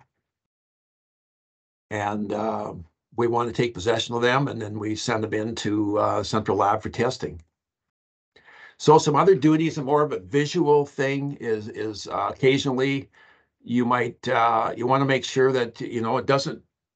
If you want to go into the QC lab and watch them do some tests, that's great, and watch for evidence of blue or dark smoke. That means the mix is getting too hot and starting to burn off some of the binder, damaging the binder some. You want to develop a good mental picture of what good proper mix looks like, so that you can make sure that everything is looking good, and you want to be checking the temperatures of the material, and visually inspect the components of the plant, and periodically check the scales for accuracy in the labs and things like that, and visually inspect the stockpiles for segregation. Inspection diaries. We want to make sure that an asphalt plant inspector is an inspector too, a tester, inspectors, just like any other inspection. And we do inspection diaries for all our other things. And so it's always good to do an inspection diary. And I only have a token amount of things down here. It's something you want to talk to the engineer about what they really want. It's when you're filing these jobs, or if you're trying to figure out what happened one day, it really helps to have an inspection diary. Now, Laura talked about all the paving workbook forms and things, and all that workbook can really do a lot of things as far as calculations, and it's amazing the amount of things it can calculate, and it calculates the whole cutoff report for us, and as long as we put the inputs in. Every once in a while, just for my own good, I like to just run through one of these myself and kind of break it apart and kind of do it by hand. And it kind of is good that way, because if something goes wrong, and sometimes it does, not very often, but sometimes things don't work out. And you kind of wonder why. So I just want to go through one real quick. Basically what we get, this is kind of the heart of one of the things that happen out there as far as the binder's concerned. It tells you two things: quantity of binder that you use during the day, and it also tells you the percent of binder in the mix that was put in. Now we have a range. If we started with, we want 5% in the mix, we want to end up with that. And so we want to do this cutoff and find out those two things. And so I kind of broke it down in segments here, and it's just going to kind of talk about each one a little bit. So the first one here is the beginning of the day. The contractor is going to want to, as I mentioned earlier, stick the tank. And that's going to tell them how many hot gallons they have. Now, the plant, a lot of plants, they have several plants out there, or several tanks full of mix. And so they want to get readings from all of them. And this is actually the first section of the cutoff report. And so they enter all those hot gallons in there, and they know the temperature. So then they go to their pocketbook, or our pocketbook. We used to have to do this stuff by hand, but now this is all in the paving workbook. But anyway, you put down your correction factor and bring it down to a volume of 60 degrees. So all these are smaller than what is over here. And then from there, you want to go through it like we did for that example. You've got your gallons at a standard temperature, and you're going to want to know the specific gravity of the manifest that was of the average of the day from the day before. You want to put that in there, and then what you're going to end up with is you're going to get a certain amount of you're going to end up with tons. So you've got a certain amount of tons for the beginning of the day. And as the job goes on, there's going to be many trucks coming into the plant, and they're going to be giving us, for every load, they're going to have a manifest like this. Now, this one actually came out of Canada, so there's some metric numbers here, but you get your shipping number, your binder, the type of binder, your quantity. Now, that can be converted down into a pounds figure. And then the specific gravity of the binder is all from this manifest. And this particular one, for instance, the 67373 is one of these that is on this cutoff report right here. And so you get these all day. This is for that day. There were several trucks came in. You want to add that all up, divide by 2,000. All we're worrying about in the manifest part of this, doesn't matter what the temperature is, it's what pounds are there, or tons. So in this case, during the day, that's how many tons came in. And so there's things happening during the day here. There's mix adding to the tank, or transports are filling the tanks up, but it's simultaneously being drained by the plant. And so we're keeping track of that. The end of the day, we do the same thing as we did at the beginning.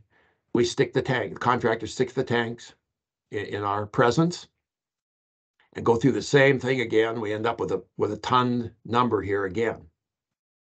And so then all that information we can take here now, and we'll add, we got bitumen in storage, so we got that much to start with. We added that much to it. This is what's left over, so we subtract that, and we go through that calculation. So 211.24 was used, tons was used that day in the mix. And so then we can go into here now, the last portion here. We know from the tickets that there was, in this case, 421074 of actual mix put on produced that day. And then we confer with the asphalt plant or asphalt paving inspector to find out how many tons of waste there was on the road. There may be some tons of waste in the plant too. And so we add that to it because it was actually produced during the project. So that all gets totaled. And then we can figure out from that, just by dividing this 211.24 by the 4212, we can figure out how much a binder was actually used, or percentage of the binder in a ton of mix. And I believe this job that was 5% was the target, so they got pretty close here. So now we got to kind of figure out the waste, though. We don't want to pay for that oil that's in the waste. And so there's just a calculation here to figure out how much waste we want to, or actual binder that's in the waste, we want to subtract that from this 211.24. So this is what we actually pay the contractor. We're going to pay them this for this many tons at whatever the bid price was for the oil. And so that's what you get out of a cutoff report. At the end of the day, they're going to also give us what they're required to do in section 154 is give us a printout of every 15 or 20 minutes. I think it's 15 in the spec. I'm not sure why this is 20, but it is. Everything that goes on during the day, during that 10-minute time or 20-minute time period, all the weights, everything that's happening. So we're going to get a printout out of that every day. And this is really, and this is, another form out of the paving workbook, of course, and I just kind of highlight some of the numbers, but this is really where everything is put together. And you've got your aggregate material here, and make sure that it doesn't go out of spec. There's a penalty for that if there was. And the bituminous material, whether it was, the cutoff was right at the target, or if it had any problems with variability, and then the compaction numbers and things of that nature. So that's what that form is.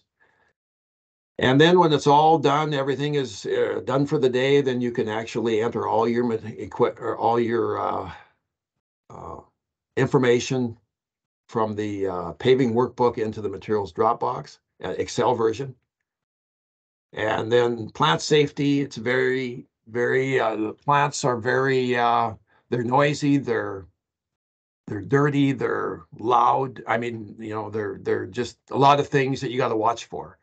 And the danger of burns and the possibility of fire and explosion, presence of moving conveyors and other machinery. Unsafe conditions should be brought to the attention of the contractor for prompt correction.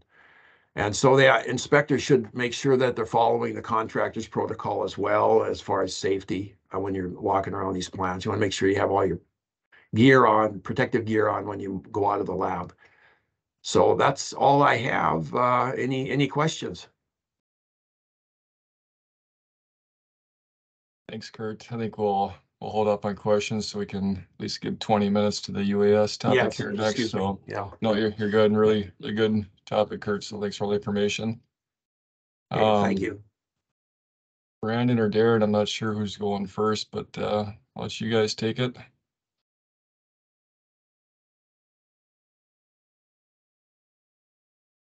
I'll go first here.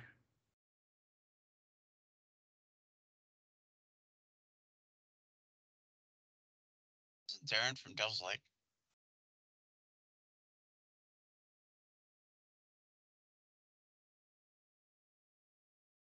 There we go. Yeah, Grand Forks and us we're teaming up on this one. So I am from Devil's Lake, but we figured this presentation would go a little better with what we're presenting today. So I'm going to talk a little bit on gravel pits. It's going to be kind of a brief overview of kind of the different pits, and then I'm going to focus on one pit that we had last year, and we've actually used it a couple times in what we did. So kind of go through, discuss the different pit types that we have in the spec book. Then I'll give you an example of a department option pit that we've been using, and then some lessons we learned from it. So first pit is most commonly used. It's privately owned. It's one the contractor either owns himself or he leases from a private owner. Contractor's in charge of getting their own agreements, their own COAs, and essentially all we need to do at the end is get a pit release from them. So we kind of stay out of all the negotiations and the agreements and just leave that up between the contractor and the landowner. Next one we have is a department-owned pits. The state actually owns quite a bit of land around the state, and some of them do have gravel pits on them. So the state either owns the surface or the gravel rights to the pit. If a contractor is going to use one of these, you need to make sure that they're notifying the engineer and the gravel prospecting coordinator in writing that they're going to use it. And then the department will charge royalties for any aggregate taken out of the pit. So it's fairly easy there to keep track of it. You just make sure they weigh everything, and so you have a record of everything that leaves the pit. And then there should be, before any work begins, should be an agreement of what the royalties are going to be. There would either be in the proposal or in the spec book. If you read, the department will come up with a reasonable royalties. And then since the state does own the land, generally the district materials coordinator will be the one to sign the pit release when they're all done and make sure everything's good to go. Our third pit is a department option pit. If you don't know, the department has their own gravel prospecting crew. They're in charge of going around the state and finding different gravel sources, and they will work with the landowner. They'll do borings to find out, what the gravel is, what all the conditions are like. They'll work out agreements with the landowner for any royalties and crop damage, anything like that.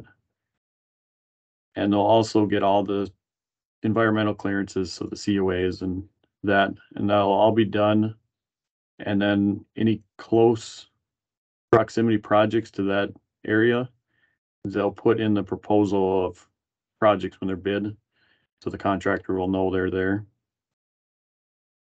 And if you look in the proposal of these projects, you should see an agreement, and it'll lay out any requirements to be done in that pit, how royalties are supposed to be paid, and that. One tricky thing with department option pits is royalties are paid for all material processed. So it's not only just the material hauled out, but anything that's left in the pit, any waste material, all of that needs to be paid out as royalties to the landowner. So that's where the tricky part comes in, is measuring all this material. And the spec book calls out the department as the one that's in charge of measuring it and coming up with a quantity. So if a contractor is going to use these pits, they're supposed to notify the engineer and the gravel prospecting coordinator. And then also, before moving in, it doesn't say it anywhere, but you should make an agreement with the contractor on how the material will be measured, on whether we're going to go in there with a GPS or a drone, or however we're going to measure it. Make an agreement so that everyone's on the same page before we start. And here's just another slide of that. Decide how the material is going to be measured. If a drone is going to be planned to use, make sure the site can be flown with the drone. Make sure there's no airports close by, power lines. Make sure it's going to work out to fly it with a drone.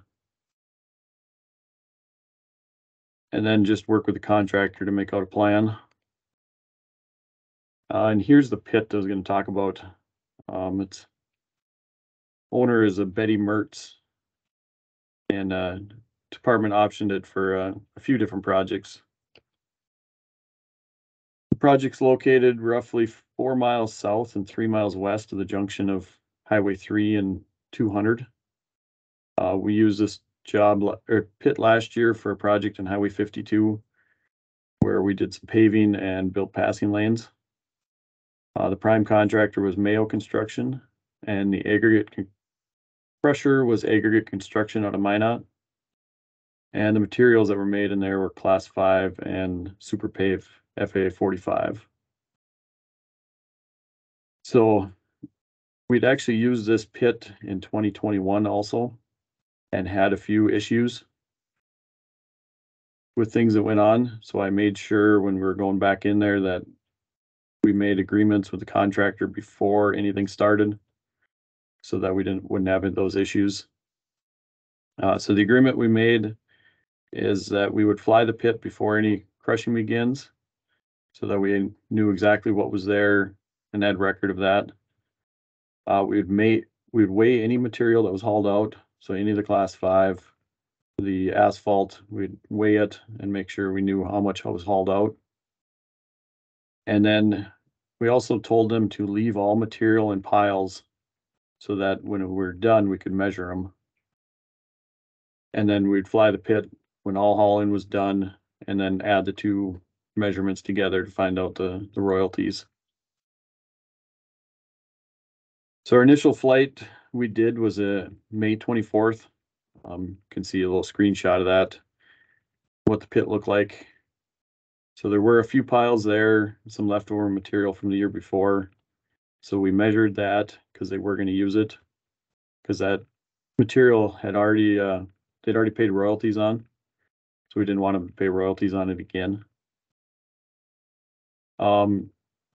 Then our plan we had was just to fly it at the end, but it turned out the contractor that was crushing needed more room, and they were running out of room to put everything in piles.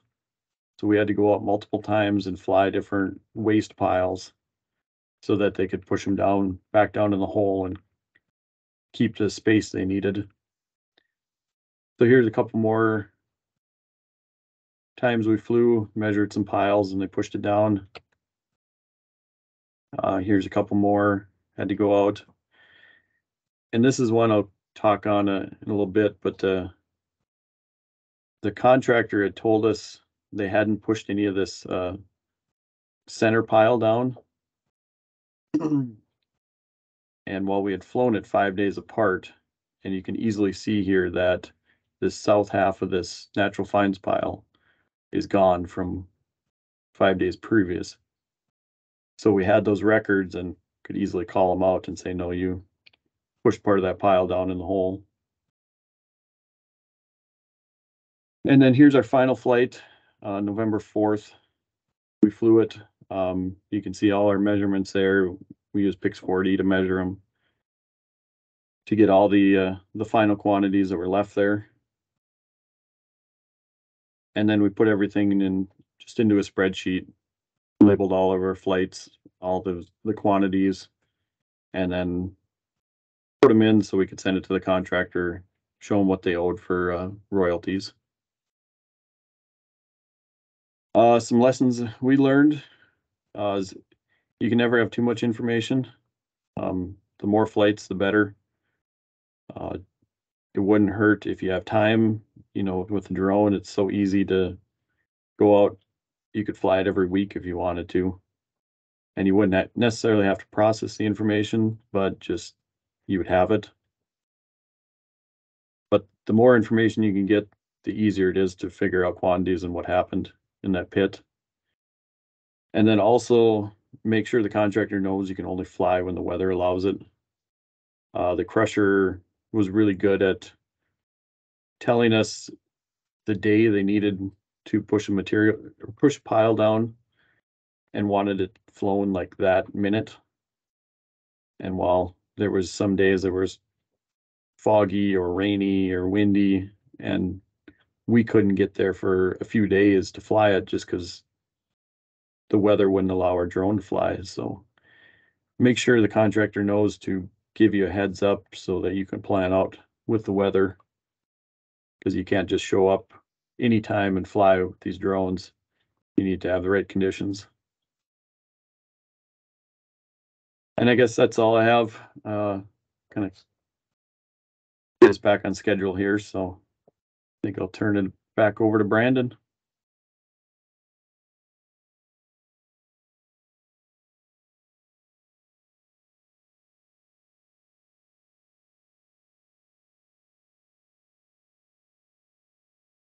All right. I guess I was asked to just kind of talk about the data we're collecting and what we can do with it, and all of that kind of relates back to quality. We can fly as much as we want, but if we're not doing a good job collecting the data, you get garbage out. So I just wanted to show some of did 3 test flights, and these were actually my first 2 flights with our new drone, just to kind of show how to do a flight and how things like ground control will affect your output and what you can do with it. Did the first flight with the Mavic 2 Pro, which would be pretty similar to the Zoom, 168 feet above ground level for a ½ inch per pixel ground sampling distance. With the older drone, it took over 28 minutes.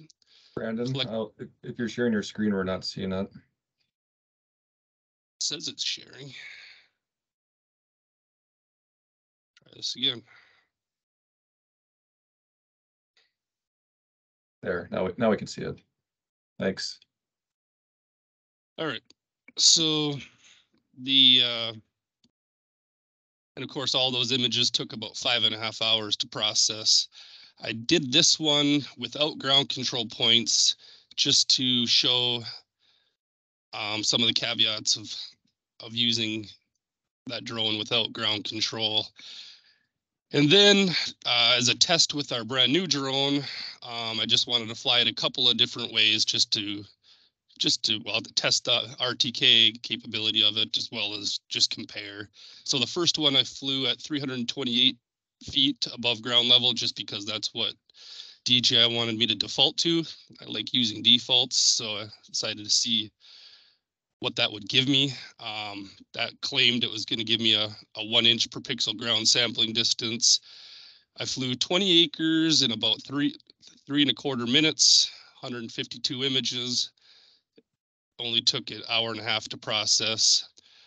I processed it twice, once with and once without ground control, just to compare RTK with and without ground control. And then just for more of a direct comparison, I flew with the Mavic 3 at the similar settings to the Mavic 2. 495 images, but the drone has a much better camera, much better shutter, was able to fly a lot faster. It only took 7.5 minutes to survey 20 acres, and then I processed that with ground control. So here's a Mavic 2 flight. We use Pix4D capture to control the drone and overlap of photos. There was a time when I thought this, was pretty good imagery that you collect. You could zoom in and see, measure crack width. But that's the type of picture the Mavic 2 collected at 168 feet. You can see the Mavic 2 is kind of a preliminary point cloud after initial processing. Anything that was black, it really wasn't able to collect data, had a lot of trouble with roofs of the buildings and the snow medians. Wasn't able to do much with that. Kind of a densified point cloud. This is part of after processing what it came up with for the surface for the point cloud. One of the issues of using non-RTK drones without point cloud, you can see on the right side of this picture, there's a heck of an arc in there. And while some surfaces may have vertical relief, our yard doesn't. There is a nice skew in our surface here, which I'll get back to again later. So I flew the same area with the Mavic 3 using DJI's built-in software. This is the flight path it chose to fly it at that elevation. This is a picture from the Mavic 3 at 328 feet. You can see the imagery is much better, much more clear. With photogrammetry, the clearer the picture, the more definition, the more point matches it can make, the better point cloud you're going to get. Just kind of a direct comparison, the image from the Mavic 2 Pro compared to the Mavic 3, compared at the 158 feet compared to the Mavic 3 at 328. You can see the definition difference over, you can see the ribbing in the vehicle on the Mavic 3. Again, the more definition, the better the surface reproduction. So here's the image from the Mavic 3 point cloud. Still some dark areas where it wasn't able to do much, but they're pretty, they're pretty sporadic. Overall, the image is very complete. And if you look at it from the side, you can see that it looks, pretty flat, like the Red River Valley should look. You can see in the back corner there, kind of the edge of the imagery got a little wonky. Just kind of a testament to when you're flying an area, make sure you're flying past the extents you want so that you can trim off the edges, and anything like that would be trimmed out versus having part of your surface be compromised. So to get to those points, you just go into Pix4D, create your project. After you've flown your project, you go into Pix4D, create your project, point Pix4D to your imagery. It'll pull up the imagery. This was RTK imagery, so it shows the accuracy being pretty tight there on the right. But basically, it just tells you it found the images and it was able to load the geospatial data out of the images. You tell the computer what coordinate system you want to output it in. With Pix4D and with the way DJI collects data, it's just easier to use state plane coordinates, not county coordinates. So if you use state plane coordinates, everything goes smoother. So after you've pointed to the images, you pick your output, and everything we do is going to be a 3D map. And then at this point, you can just tell it to process, and it'll give you a surface. However, if you want ground control points, there's extra steps. Instead of telling it to process, you'd go into the ground control manager, point it to the CSV file of your surveyed ground control points and check shots. Just tell it they're YXZ, just like any other for MicroStation or TBC.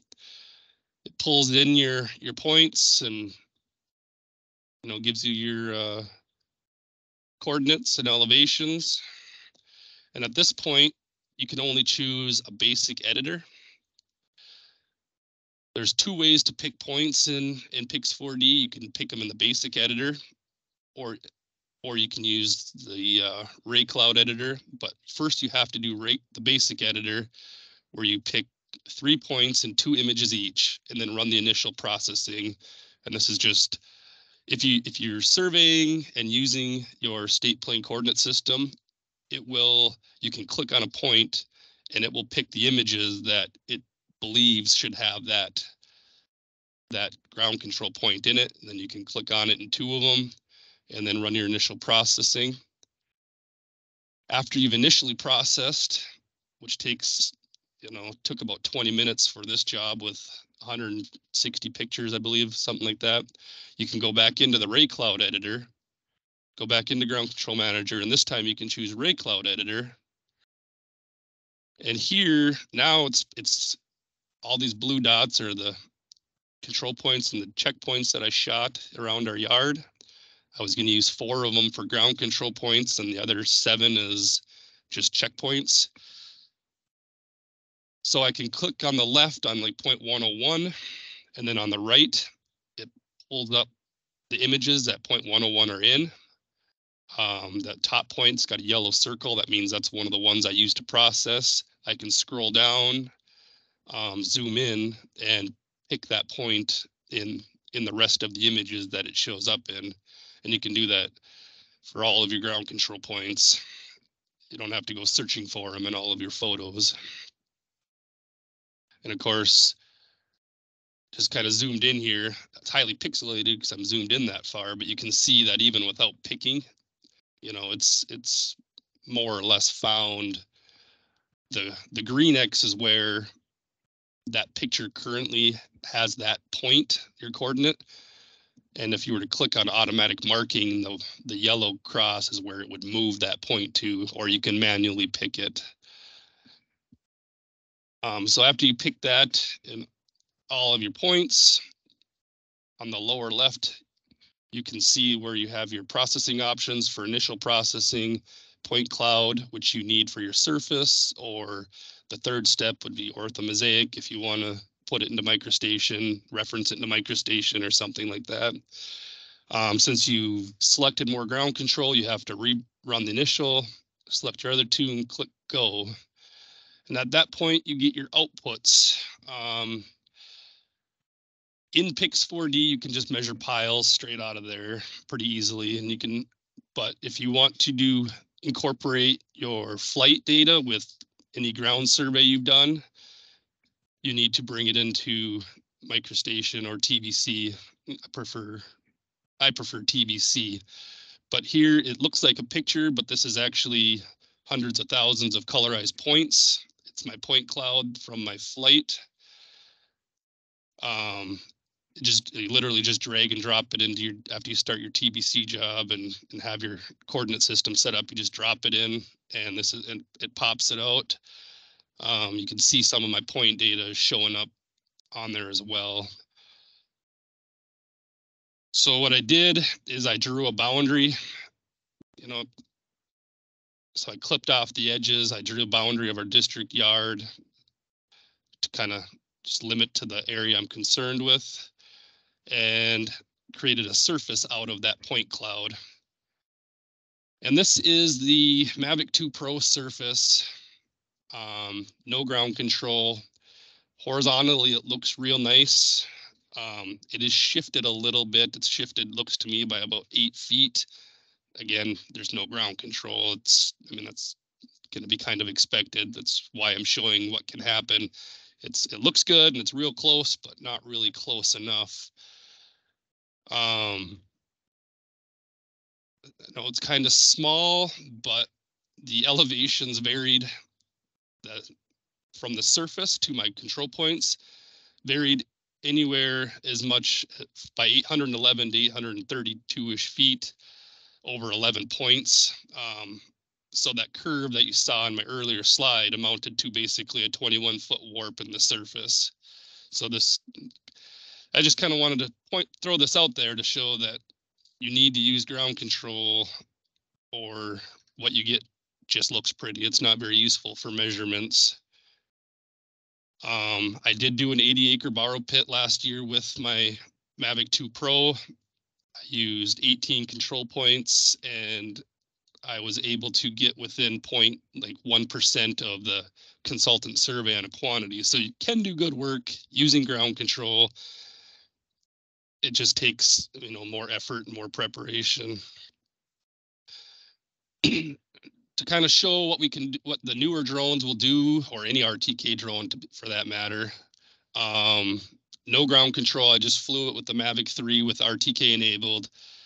Again, the elevation was still off because it wasn't tied to the tied down properly, but it's consistent. There's only a half a foot variance between the 11 points and their associated surface points.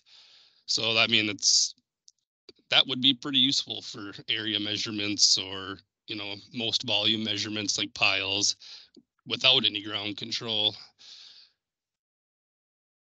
Then if you add the ground control points, I was able to get my surface, and it was the same data. All I did was pick 4 of those points, 1 in each corner, as ground control.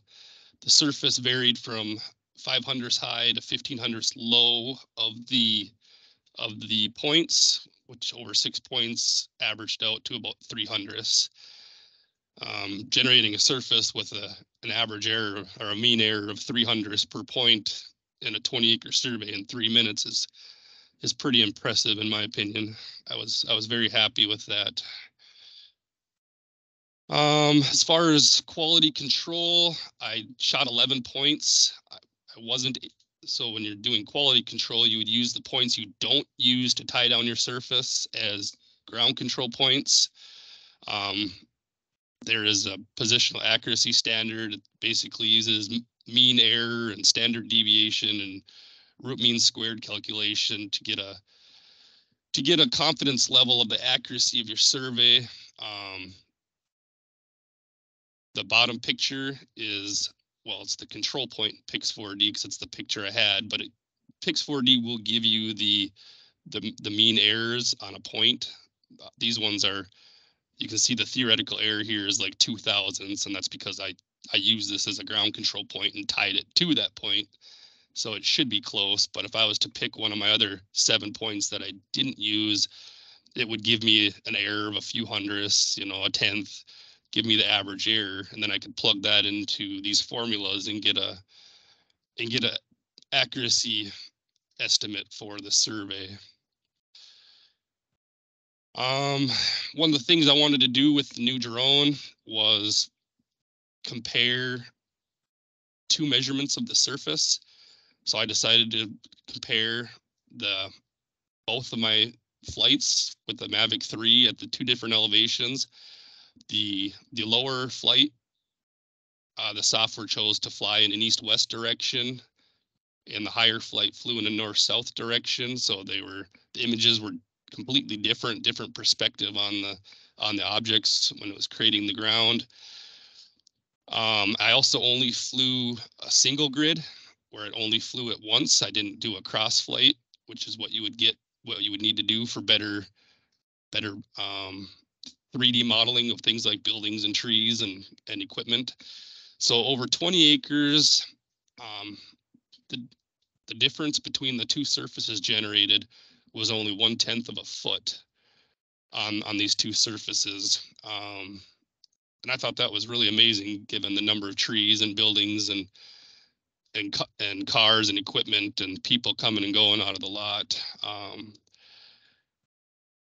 But because we wouldn't normally fly when we're out in the field, you know, doing roads and ditches and borrow pits and things, we wouldn't normally be that worried about things that have a lot of vertical relief like buildings and trees. I restricted my comparison to just this boundary area. It's kind of a flatter part of our yard. There's a CDL testing area, the road, we have some snow piles there. And where there wasn't a lot of vertical relief, the difference between the surfaces in this area was only 0.04 of a foot between the 2 flights that were generated at different. So obviously the quality of the data is repeatable and you know, very accurate. Some takeaways, non-RTK drone data, you saw the warp, it's going to need ground control points, and you're going to want a lot of them to keep you know, as the photos get away from each other and it's going to start to wander unless you keep having ground control point to tie it back down to where it belongs. The RTK drone data was really good relative to itself, even without GCPs. You know, there wasn't the warping problem, which would be, so if you didn't want to set up ground control and you had an RTK drone and you just wanted area measurements or, you know, small volumes, they'd probably be fine without ground control, although you wouldn't be able to compare a future survey directly to it. Even one ground control point to tie it down would solve that. And a ground control point can be anything. It doesn't, you know, I used those Seco targets for this because I had them, but you can use any point. You can, contractors will just spray paint on the ground and number it. You can use a particular corner of a slab or a particular, you know, corner of an ADA panel. Anything that you can definitely pick out of a picture can be a ground control point. Any surface to surface comparison would absolutely require ground control points. If you're not tying them down, the air of the drone, the surfaces will be all over the place. And then I guess I'm completely confident in the data that we're able to collect. And, you know, we got 4 more of these RTK drones coming to the different districts. We're going to have the districts using the non-RTK drones for some survey quality stuff, and using the ground control, I think we can get quality data.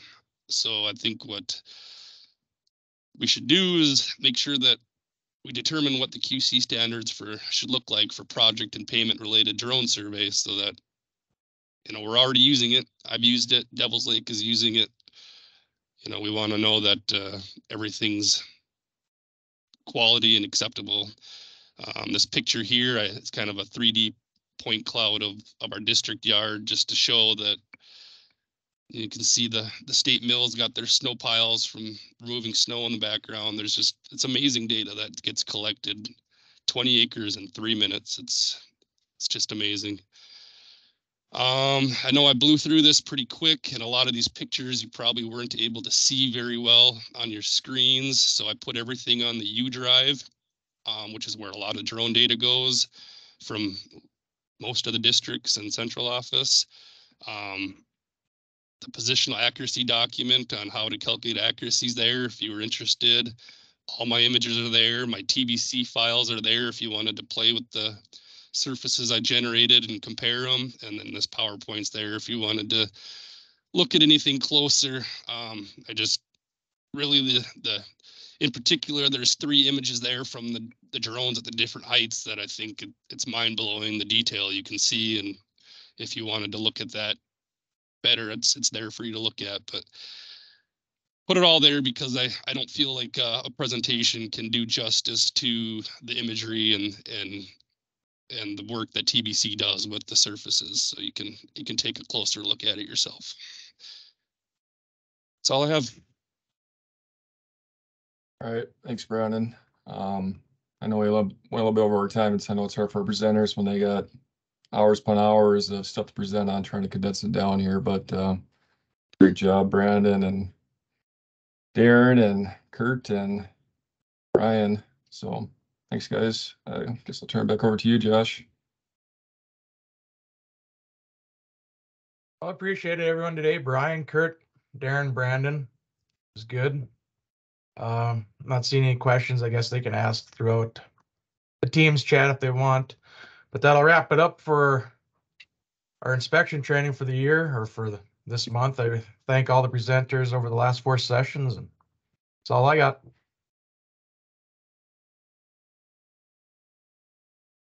Thank you, Josh.